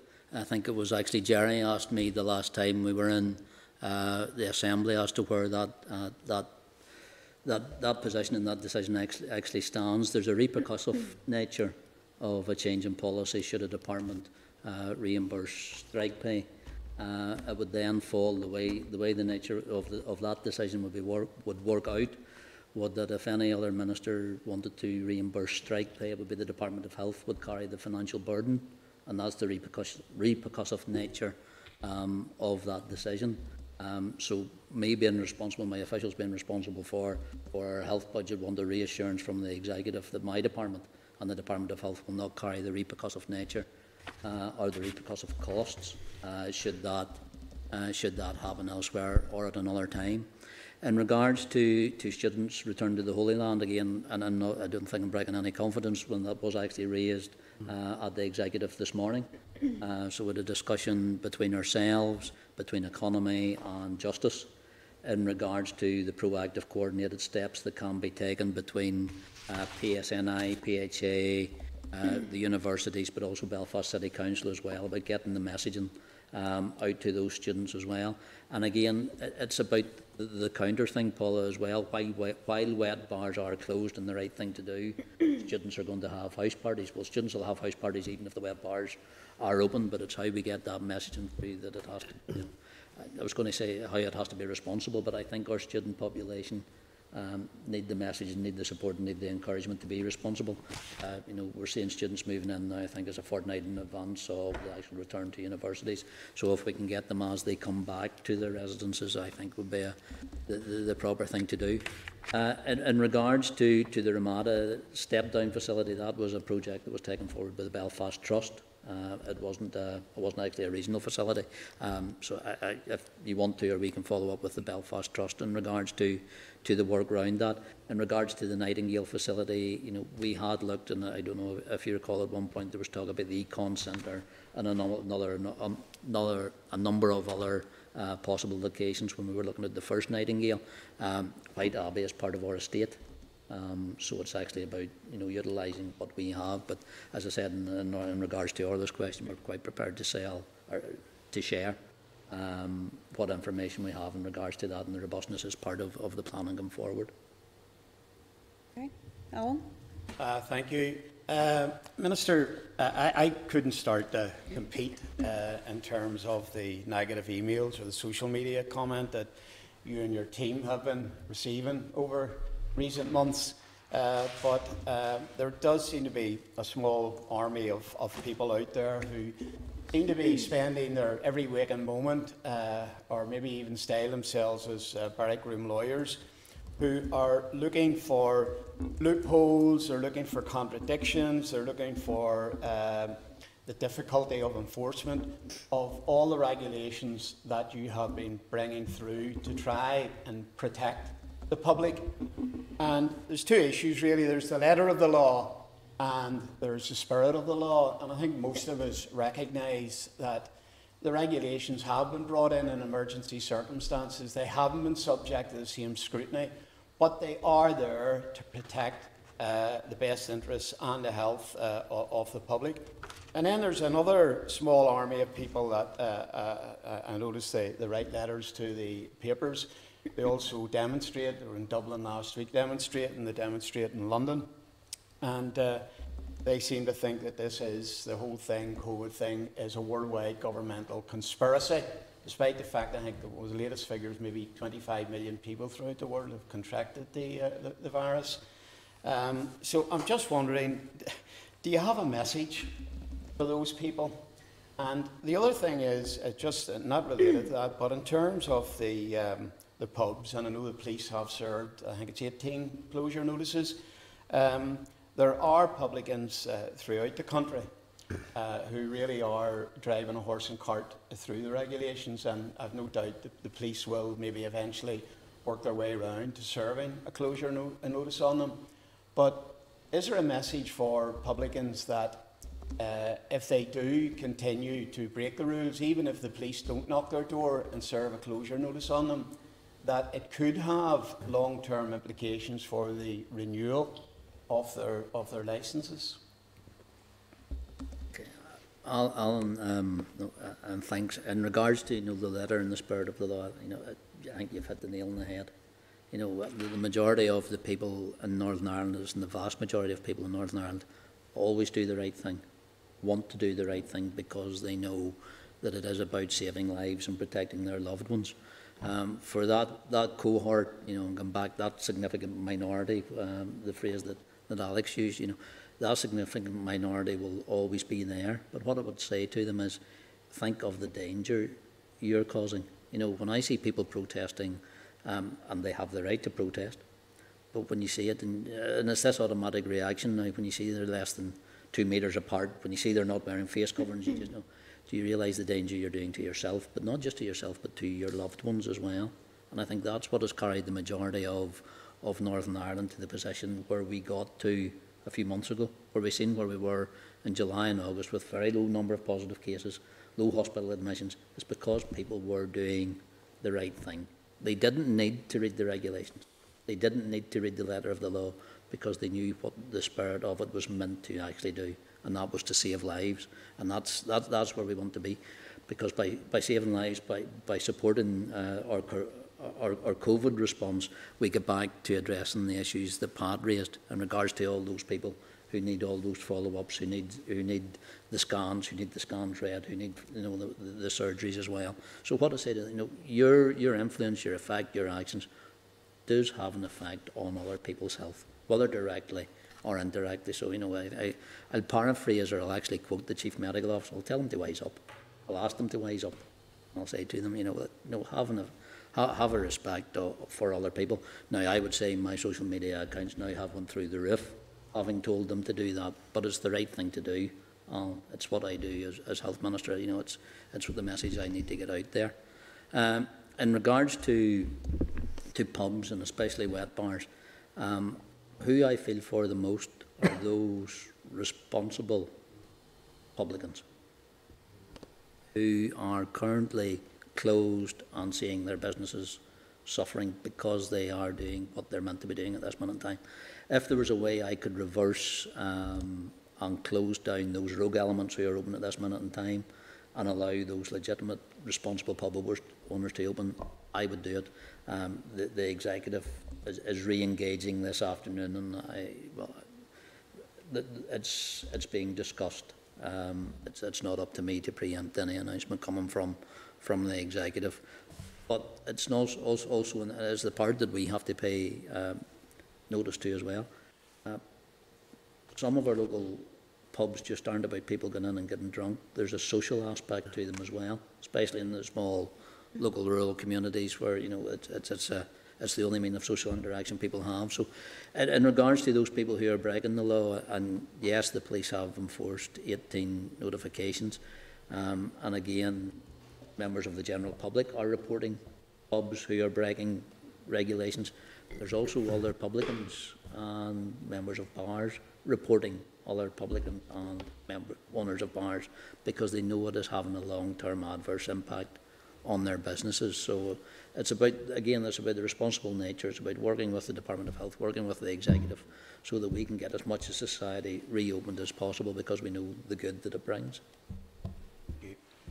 Thank you very much, and I think, Minister, it's a very good, after your time is gone, it's a very good note to end on, that message that actually if we follow the guidelines and the regulations, do what we all know what we need to do, actually that helps the economy. It allows you to open more, and it allows you to resume health services, which is of vital importance.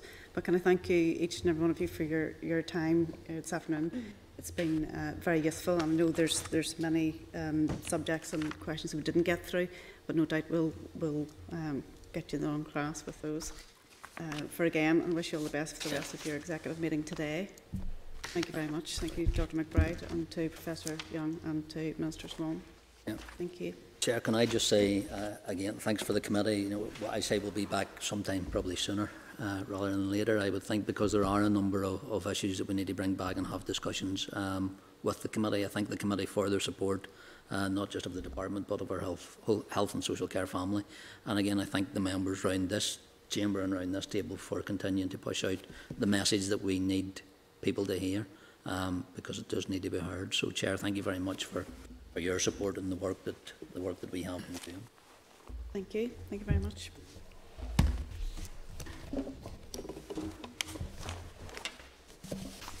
Okay, members. Okay, so there are several items of correspondence from the department included under this agenda item at tabs 5.8 to 5.11 of the pack. Item 5.8 relates to dentistry, and there's a number of related items under correspondence, so I propose that we deal with those together at that point. Item 5.9 is similar in dealing with RQIA, which will also arise under correspondence. Do members have any comments to make on item 5.10, or members content to note? Content to note. Okay. Chair, we're on table pack, sorry, are we? No, this is the main pack. The main pack for now. Yep. And then, do members have any comments on item 5.11? Or members content to note pending further scrutiny of care home issues at a later date? Content.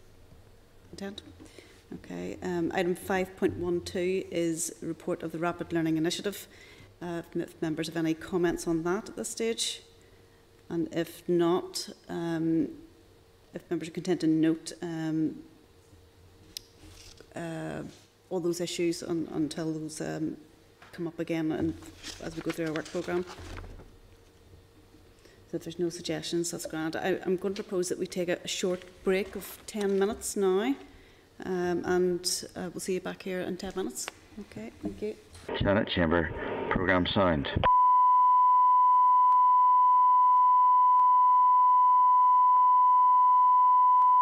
This is the Northern Ireland Assembly Senate Chamber, programme sound.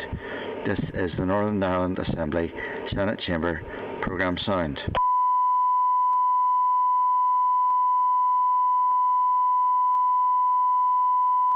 This is the Northern Ireland Assembly Senate Chamber, programme sound. This is the Northern Ireland Assembly Senate Chamber, programme sound.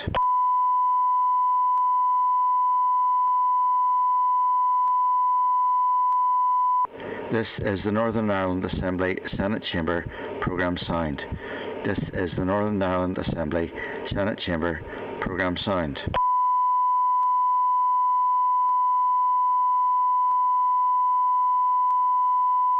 This is the Northern Ireland Assembly Senate Chamber, programme sound.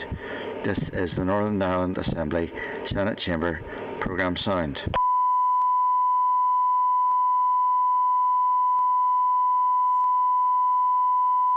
This is the Northern Ireland Assembly Senate Chamber, programme sound. This is the Northern Ireland Assembly Senate Chamber, programme sound.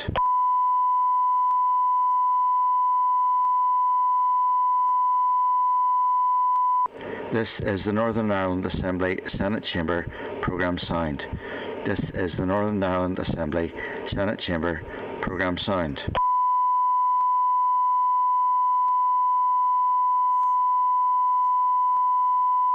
This is the Northern Ireland Assembly Senate Chamber, programme sound. This is the Northern Ireland Assembly Senate Chamber, programme sound.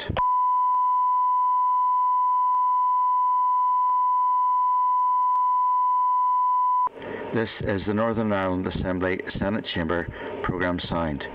This is the Northern Ireland Assembly Senate Chamber, programme sound.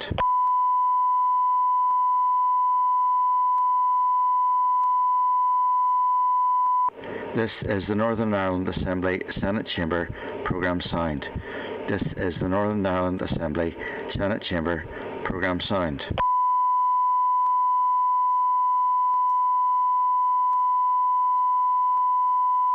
This is the Northern Ireland Assembly Senate Chamber programme sound.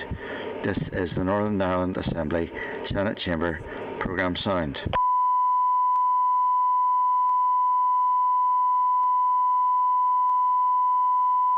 This is the Northern Ireland Assembly Senate Chamber programme sound.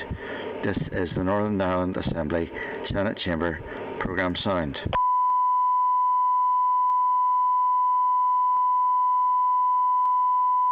programme sound. This is the Northern Ireland Assembly Senate Chamber programme sound.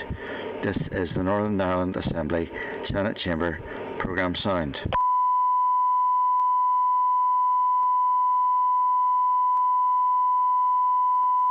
This is the Northern Ireland Assembly Senate Chamber programme sound. This is the Northern Ireland Assembly Senate Chamber programme sound.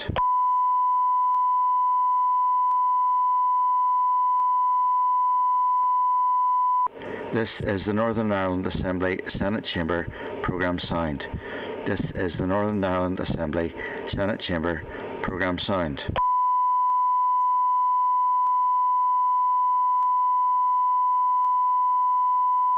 This is the Northern Ireland Assembly Senate Chamber programme sound. This is the Northern Ireland Assembly Senate Chamber programme sound.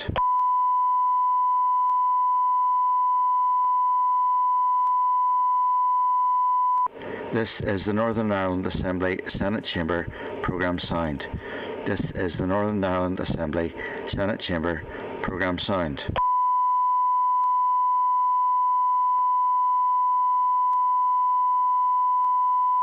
This is the Northern Ireland Assembly Senate Chamber programme sound. This is the Northern Ireland Assembly Senate Chamber programme sound.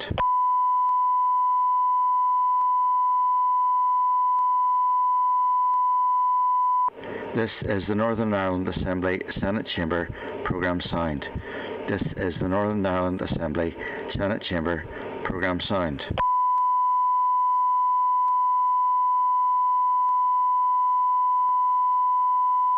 This is the Northern Ireland Assembly Senate Chamber programme sound. This is the Northern Ireland Assembly Senate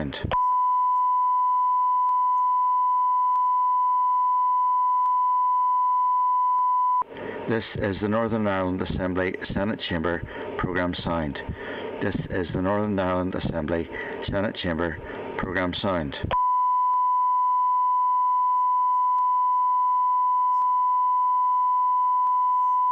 This is the Northern Ireland Assembly Senate Chamber programme sound. This is the Northern Ireland Assembly Senate Chamber programme sound. This is the Northern Ireland Assembly Senate Chamber programme sound. This is the Northern Ireland Assembly Senate Chamber programme sound. This is the Northern Ireland Assembly Senate Chamber programme sound. This is the Northern Ireland Assembly Senate Chamber programme sound.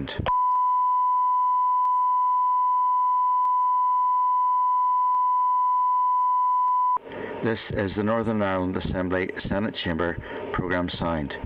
This is the Northern Ireland Assembly Senate Chamber programme sound.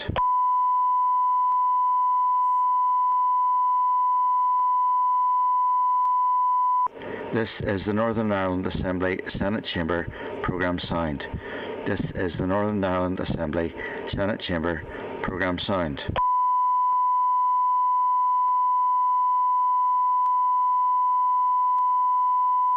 This is the Northern Ireland Assembly Senate Chamber programme sound. This is the Northern Ireland Assembly Senate Chamber programme sound.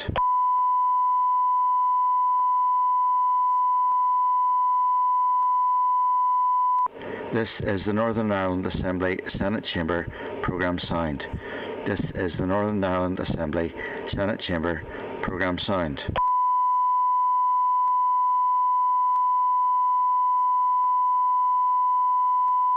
This is the Northern Ireland Assembly Senate Chamber programme sound.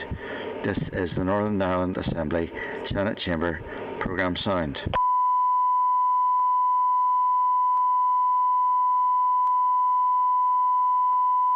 This is the Northern Ireland Assembly Senate Chamber programme sound.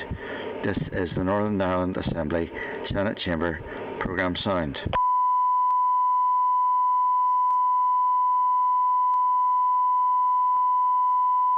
This is the Northern Ireland Assembly Senate Chamber programme sound. This is the Northern Ireland Assembly Senate Chamber programme sound.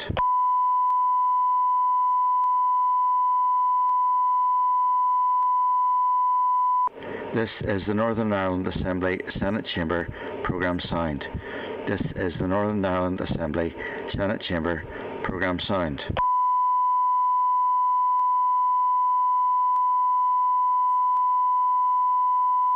This is the Northern Ireland Assembly Senate Chamber programme sound. This is the Northern Ireland Assembly Senate Chamber programme sound.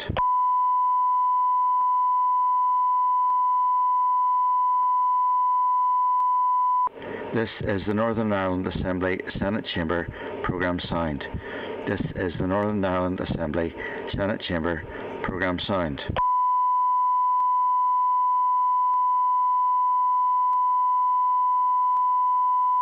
This is the Northern Ireland Assembly Senate Chamber programme sound. This is the Northern Ireland Assembly Senate Chamber programme sound.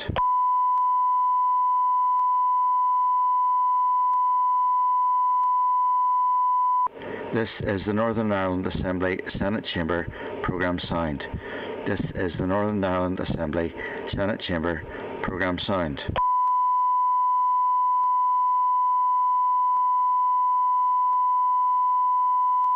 This is the Northern Ireland Assembly Senate Chamber programme sound.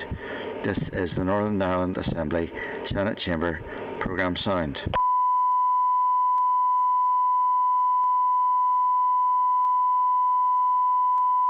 This is the Northern Ireland Assembly Senate Chamber programme sound.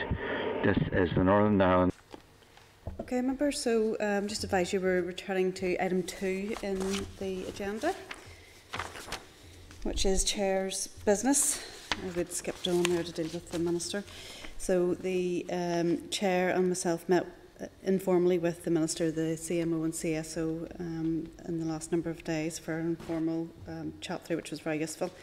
And then we move on to item 3, which is the draft minutes. I refer members to the draft minutes of the meeting held on the 23rd of July, which are at tab 3.1 of the meeting pack. Are members content with the minutes? Content. Thank you. And then on to matters arising. There are no matters arising, so that takes us on to item 7 then, which is correspondence. Oh, sorry, 6 first. 6, we have the SR 2020/139, the Health Protection Coronavirus Restrictions Amendment Number 11 Regulations Northern Ireland 2020. I can inform members that the Department has advised that this SR has now been revoked by SR 2020/150, the Health Protection Coronavirus Restrictions Number 2 Regulations NI 2020, which will come before the committee next week. So I therefore propose that this item be deferred until next week, pending the committee's decision on SR 2020/150. Everybody's happy with that? Great. Okay, thank you. So now we're on to item 7, which is the correspondence. I refer members to tab 7 of the pack and the table papers and to the correspondence memo at 7.1. I draw your attention to several items. Item 5.9, included with your papers for the Minister's briefing, is a Minister's response to committee concerns regarding the terms of reference for the independent review of the RQIA board resignations. There are 2 other items of correspondence concerning the RQIA. Item 7.5 is an update from the Minister regarding non-executive appointments to the board of the RQIA. Item 7.6 is from the Minister advising the committee of the new appointment of the new interim Chief Executive of the RQIA. Any comments regarding these items? Sure. Could I just make a suggestion? 7.5 and 7.6. I wonder if we would be able to, if the committee would be able to write off to the department asking who are the 2 DOH officials that have been appointed to the RQIA board, and do their positions in work have any connection to RQIA or a regulatory service, and if they expressed an interest or were they approached. It's just to maybe just get some more detail around those appointments if other committee members are content to try and get that detail. Chair, could I just come in on the back of that? You know, it's strange that officials from the department should be appointed to the board of the RQIA, given that the RQIA is supposedly independent from the department. It's a worrying trend, and I accept it's a short-term appointment, just as the Minister made clear about the appointment of the interim chief executive. But it's not a good precedent to set, and I accept the circumstances in which the appointments have been made arose out of an unprecedented situation almost. But you know, as a committee, I think we should be expressing our concern about that crossover between the department and an independent body. Any other comments? I don't disagree with that. I think that you know, in a healthy situation, that's the way it should be. But I think also we have to be cognizant of the situation that we find ourselves in now. That you know, we are in this sort of emergency sort of situation, and we're doing things that we normally wouldn't consider doing because of the emergency nature of it. And I think it was maybe important that there's no vacuum left in these organisations, and it might be that they are just the appointments of expediency to put some sort of structure in place rather than leave a vacuum. I think a vacuum would be just as maybe more dangerous than having the sort of situation that Pat's alluded to. But I totally agree with him. Normal circumstances, it wouldn't be acceptable, and we shouldn't accept something like that. But I think I'd be prepared to, you know, to give it a bye-ball on this occasion, given that it is a short-term situation. Okay, Paula.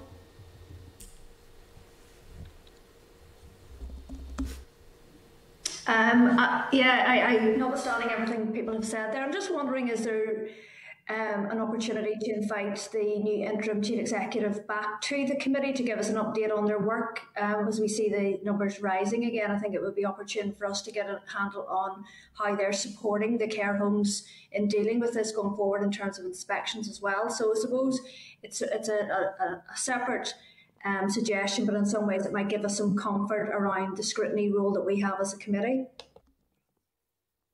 Colin? Yeah, it's just following on. I mean, you know, North sort of Quango Kingdom, like there's that many different Quangos for everything. I'm sure they could have found the members that weren't connected with the department, because it is very fundamental. The RQIA is there to go when required and assess any concerns about care being delivered, which is being delivered by the trusts and the department. So it is a bit of the gamekeeper and the hunter coming together there, and I think we just need to be sort of suggesting, okay, it is an emergency situation, but in the whole landscape that we have with literally hundreds and hundreds of people involved in Quangos, that we have to take 2 people from the very organisation that may need to be held to account. And if we revisit why we have the problems, a lot of the problems that were the board felt that they had to step down was because of the over-involvement of the department in the day-to-day running of the RQIA, and now we have 2 of those officials there. So it just doesn't sit right, and I think it maybe is something that could be revisited. Okay, Jerry? Yeah, thanks, Chair. I mean, I agree with Orlea and Pat and Collins and others' points about concern, and I have no reason to be judge or dispute or call into question the Department of Health people, but there's a bit of an attitude at getting the same pool of people to sort of investigate, if not the department, then connections that the department has in terms of care.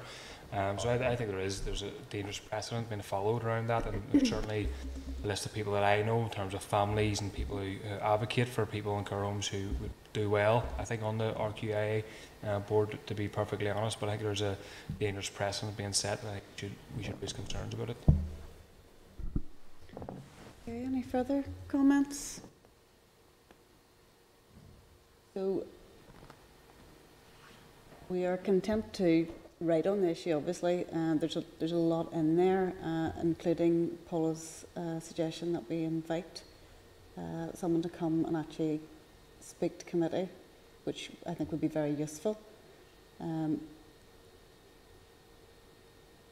Clerk, what do you think in terms of questions? I'm just not sure that I have a clear steer. We've had a number of suggestions, so I think we would need some of the members concerned to put a proposal to the committee and get the committee's agreement on the exact line. So we've heard concerns, we've heard reference and acknowledgement to exceptional circumstances, we've heard a suggestion to invite. So those are kind of separate categories. The first then is the committee's position, if you want to clarify that. I think Arlea had the first proposal, didn't you? Yeah, well, it was just teasing out some of the detail around the process of the appointments, and I know that there's the Commissioner for Public Appointments as well. You know, we could maybe send a letter off for clarification to that body with those questions, if that makes it any easier. Just yeah. So I've got a record of those questions, if the committee's content. Right, that's the first one then. So are we content with that as proposal to put those queries to the department, and then Paula, do you want to make a separate proposal to actually invite someone to come? I don't think it's an either or. I think that it should really be part of our work programme of inviting them back to give an update, because it was probably about 3 or 4 months ago since they last presented to committee. Chair, could I also say, I mean, I think it would be worth flagging up concerns of the committee about the appointment of the two officials. I mean, I've already raised the issue of the conflict of interest that the new interim chief executive may have. I just think it's important that we mention to the minister that it's a situation, while we understand we're in a difficult situation. If this was to happen again, we would maybe take a more serious view of it, or it shouldn't happen on a regular basis, or if someone can come up with more appropriate or better wording for that. Okay, so does the committee wish to raise concerns about appointments while acknowledging difficult circumstances? Or do you want to be as specific to say something around that the committee is concerned that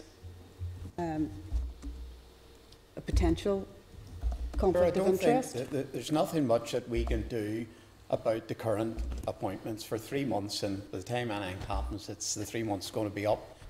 I think maybe where Pat's coming from is, yes, we reluctantly accept and appreciate the situation, and it is what it is.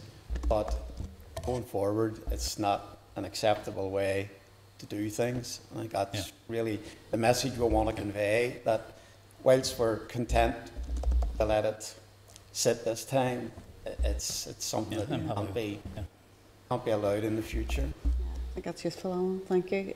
Because I think you're right. You know, it could take you much of that time just to get a response.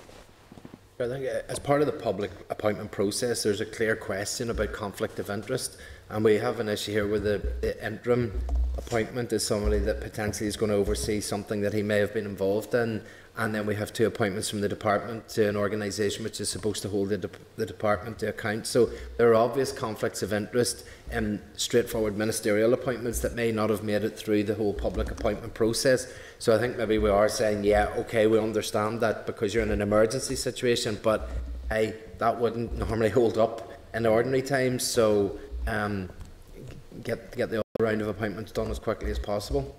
Okay. Well, I think we have enough there then to word a letter on that. Okay. That's great. Okay, we shall move on then to item 5.8 of the pack. The Minister's response to the committee's letter following the briefing from the Chief Dental Officer on the 9th of July.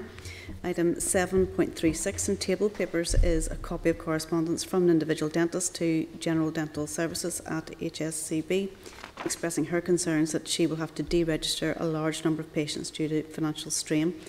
So, have any of the members any comments on that either of those particular items?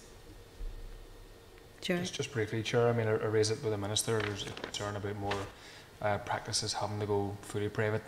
My sister's a dentist, so declared interest, but I think there's a concern about the future of NHS dentistry, people being charged. My understanding is it's around if you're paying for your service and you're going to an NHS dentist, you're paying about £8 for a filling. That can be upwards of £80 for a fully private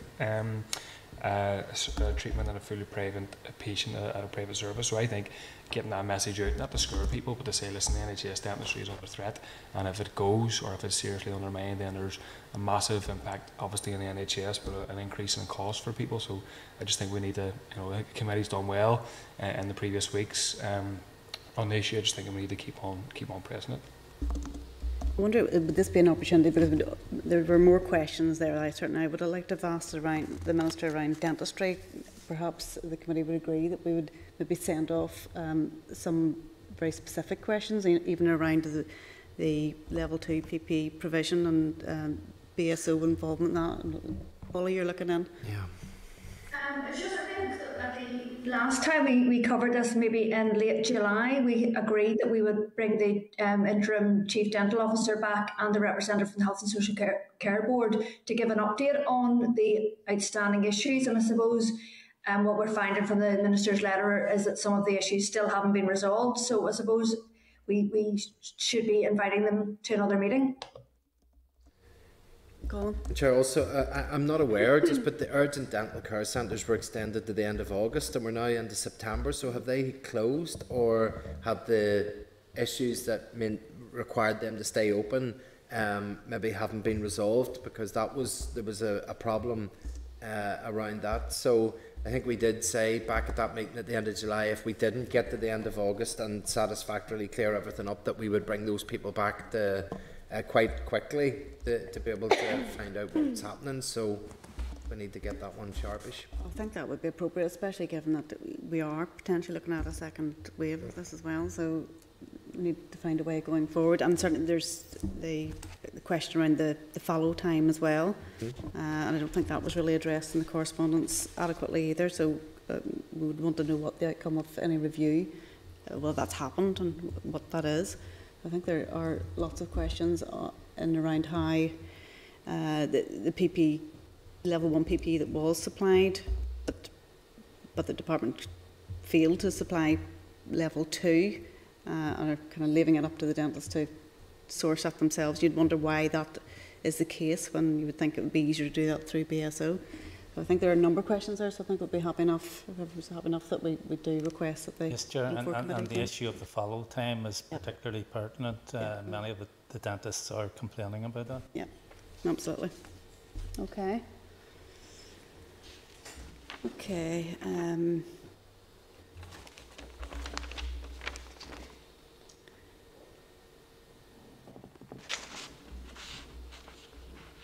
Do we need to do anything more with?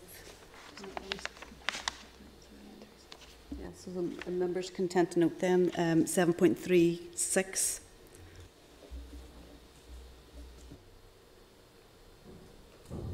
Yep, content. Okay, thank you. All right, so moving on to items 7.8 and 7.9, responses from the Department of Health and Department of Finance, respectively, regarding financial support available to HSC and other public sector employees who are unable to work due to lack of provision for those they care for and who are not eligible for furlough. So, have members any comments around that? I mean, certainly that's baffled me a bit too, because I think that, I don't know where the assumption came from that we're talking about children.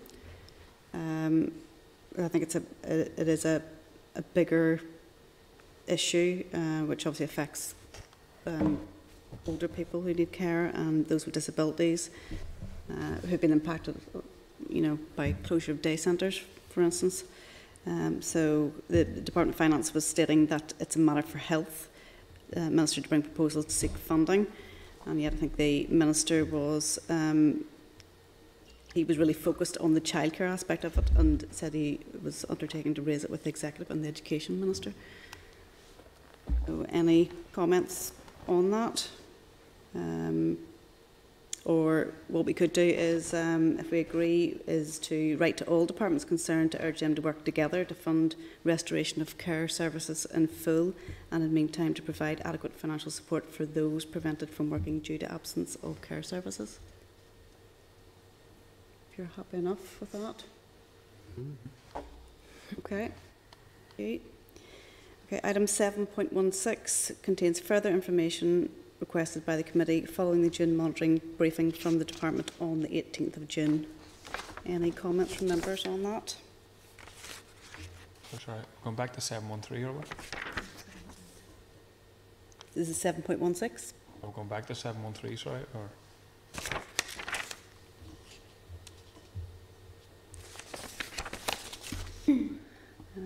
Sorry, Clark, what is that in the... 7.13 was, the proposal on the memo was to note, but members can raise any matter and propose a different course of action. I and I assume others got a correspondence from Charlotte Caldwell releasing their son Billy's case. So I'm assuming that may have already been forwarded to the Minister, but there's concern about maybe medication prescription run out for her son. Just can I stress that we will forward that correspondence on to the Minister if it hasn't been done already?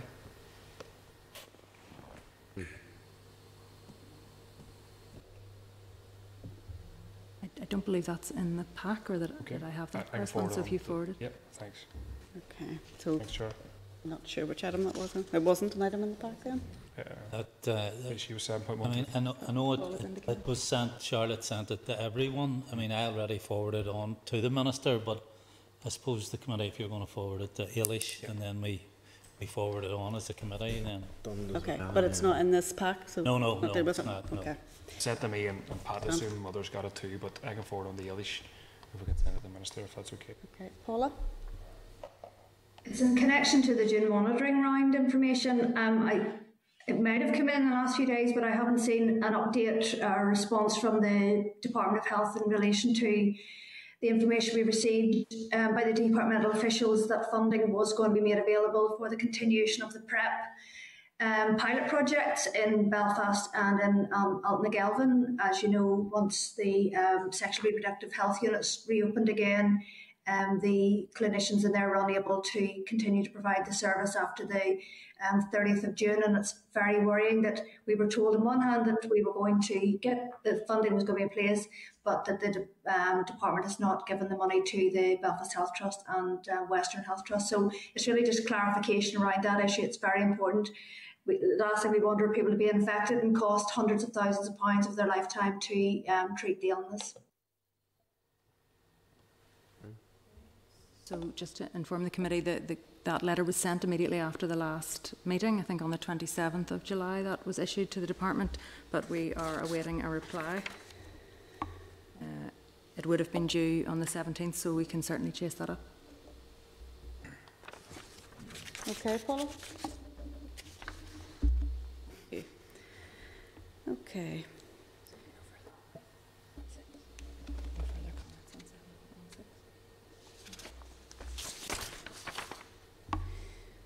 Okay, so any further comments on item 7.16, which was around the June monitoring briefing from members? Okay, and if not, members can tend to note for present pending the upcoming briefing session on October monitoring. Okay, thank you. Items 7.18 and 7.22 are responses from the Trust to the Committee's request for information about timelines for addressing complaints, particularly long-standing complaints for those suspended due to COVID-19. Members, any comments to make on that? No.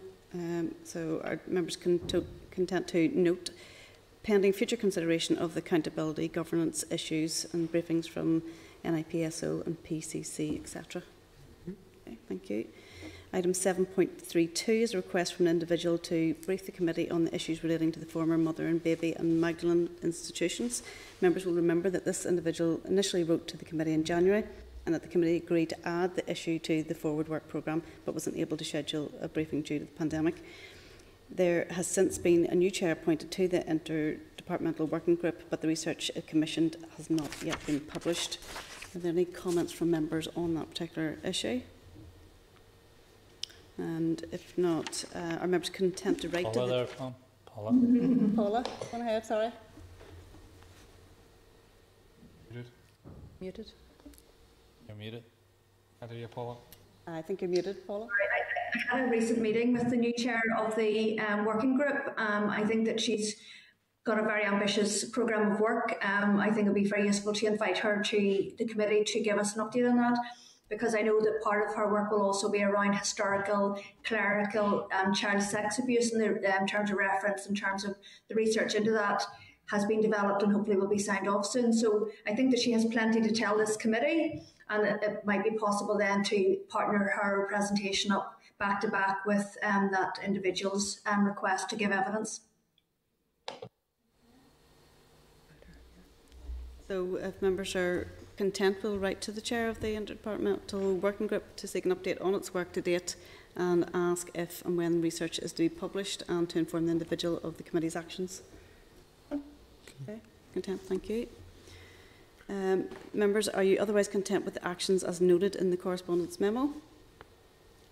Can I just maybe bouncing back to item 7.7 in that?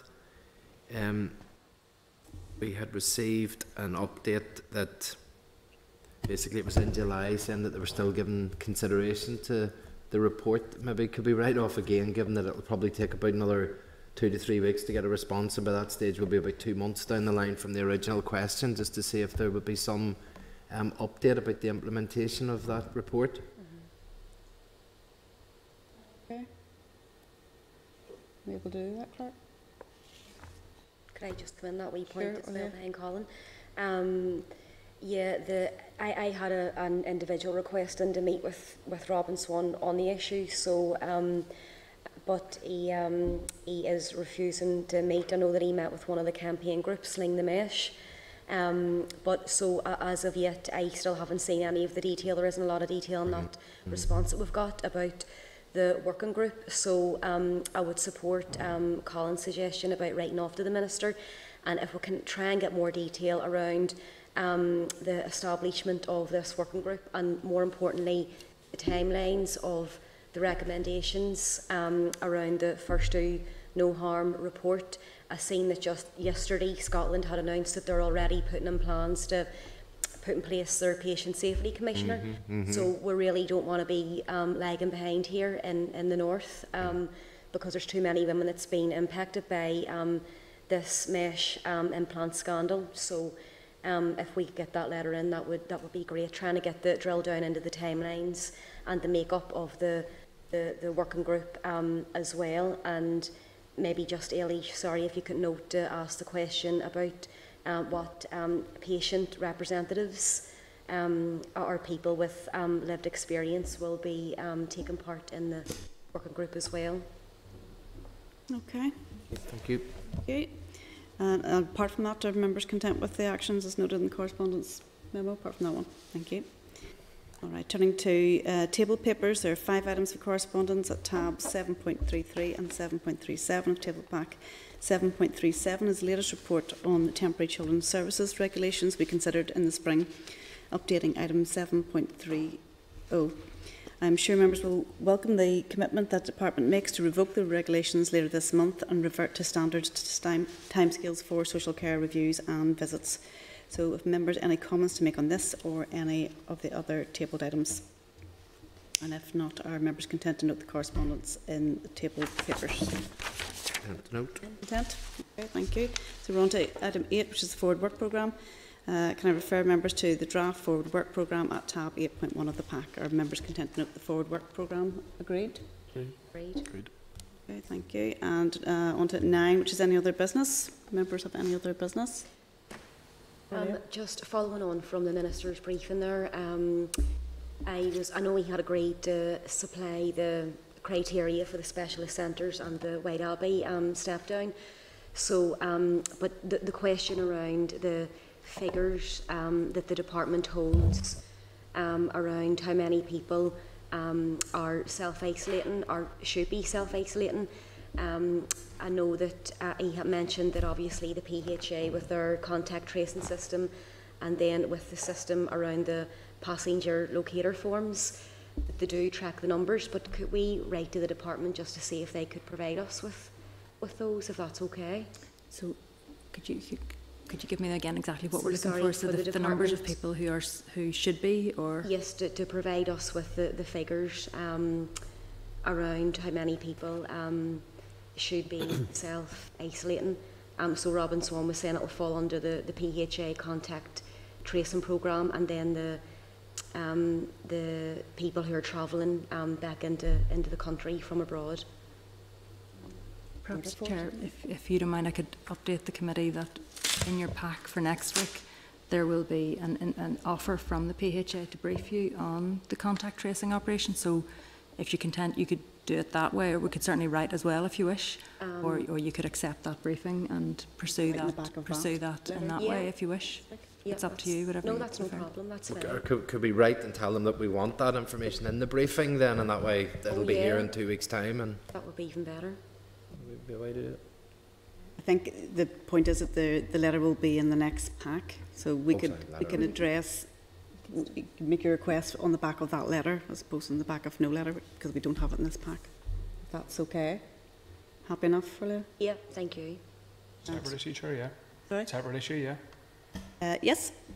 We just got an email this morning from Archie McGann. His son Dahi is obviously part of the organ donation campaign, so next week is organ donation week, and we've received an email from Dahi and the campaign. Just want to suggest that the Health Committee share that information, and it's encouraging people to take part in a coffee station week in their constituency offices or places of work.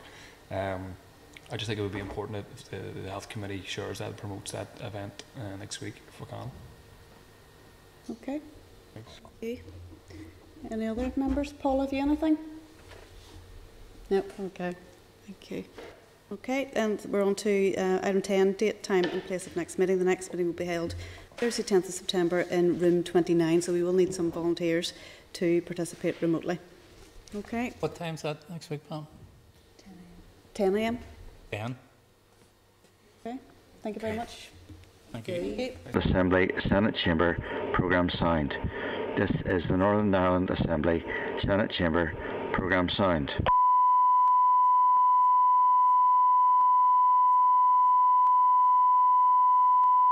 This is the Northern Ireland Assembly, Senate Chamber, programme signed. This is the Northern Ireland Assembly, Senate Chamber, programme signed.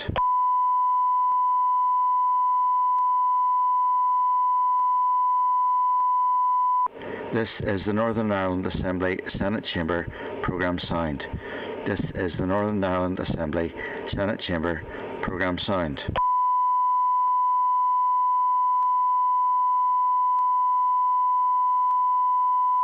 This is the Northern Ireland Assembly, Senate Chamber, programme signed. This is the Northern Ireland Assembly, Senate Chamber, programme signed.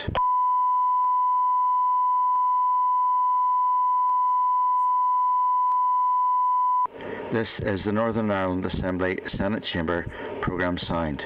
This is the Northern Ireland Assembly, Senate Chamber, programme signed.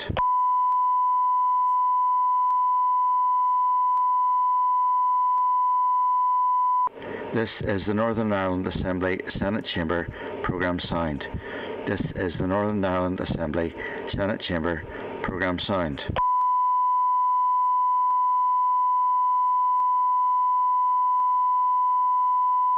This is the Northern Ireland Assembly, Senate Chamber, programme signed. This is the Northern Ireland Assembly, Senate Chamber, programme signed.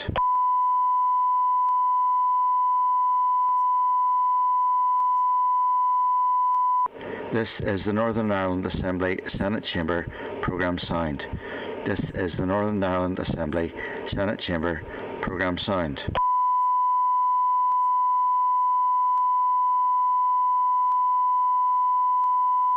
This is the Northern Ireland Assembly Senate Chamber programme sound.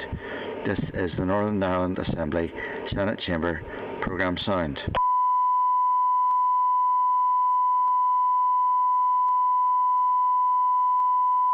This is the Northern Ireland Assembly Senate Chamber programme sound. This is the Northern Ireland Assembly Senate Chamber programme sound.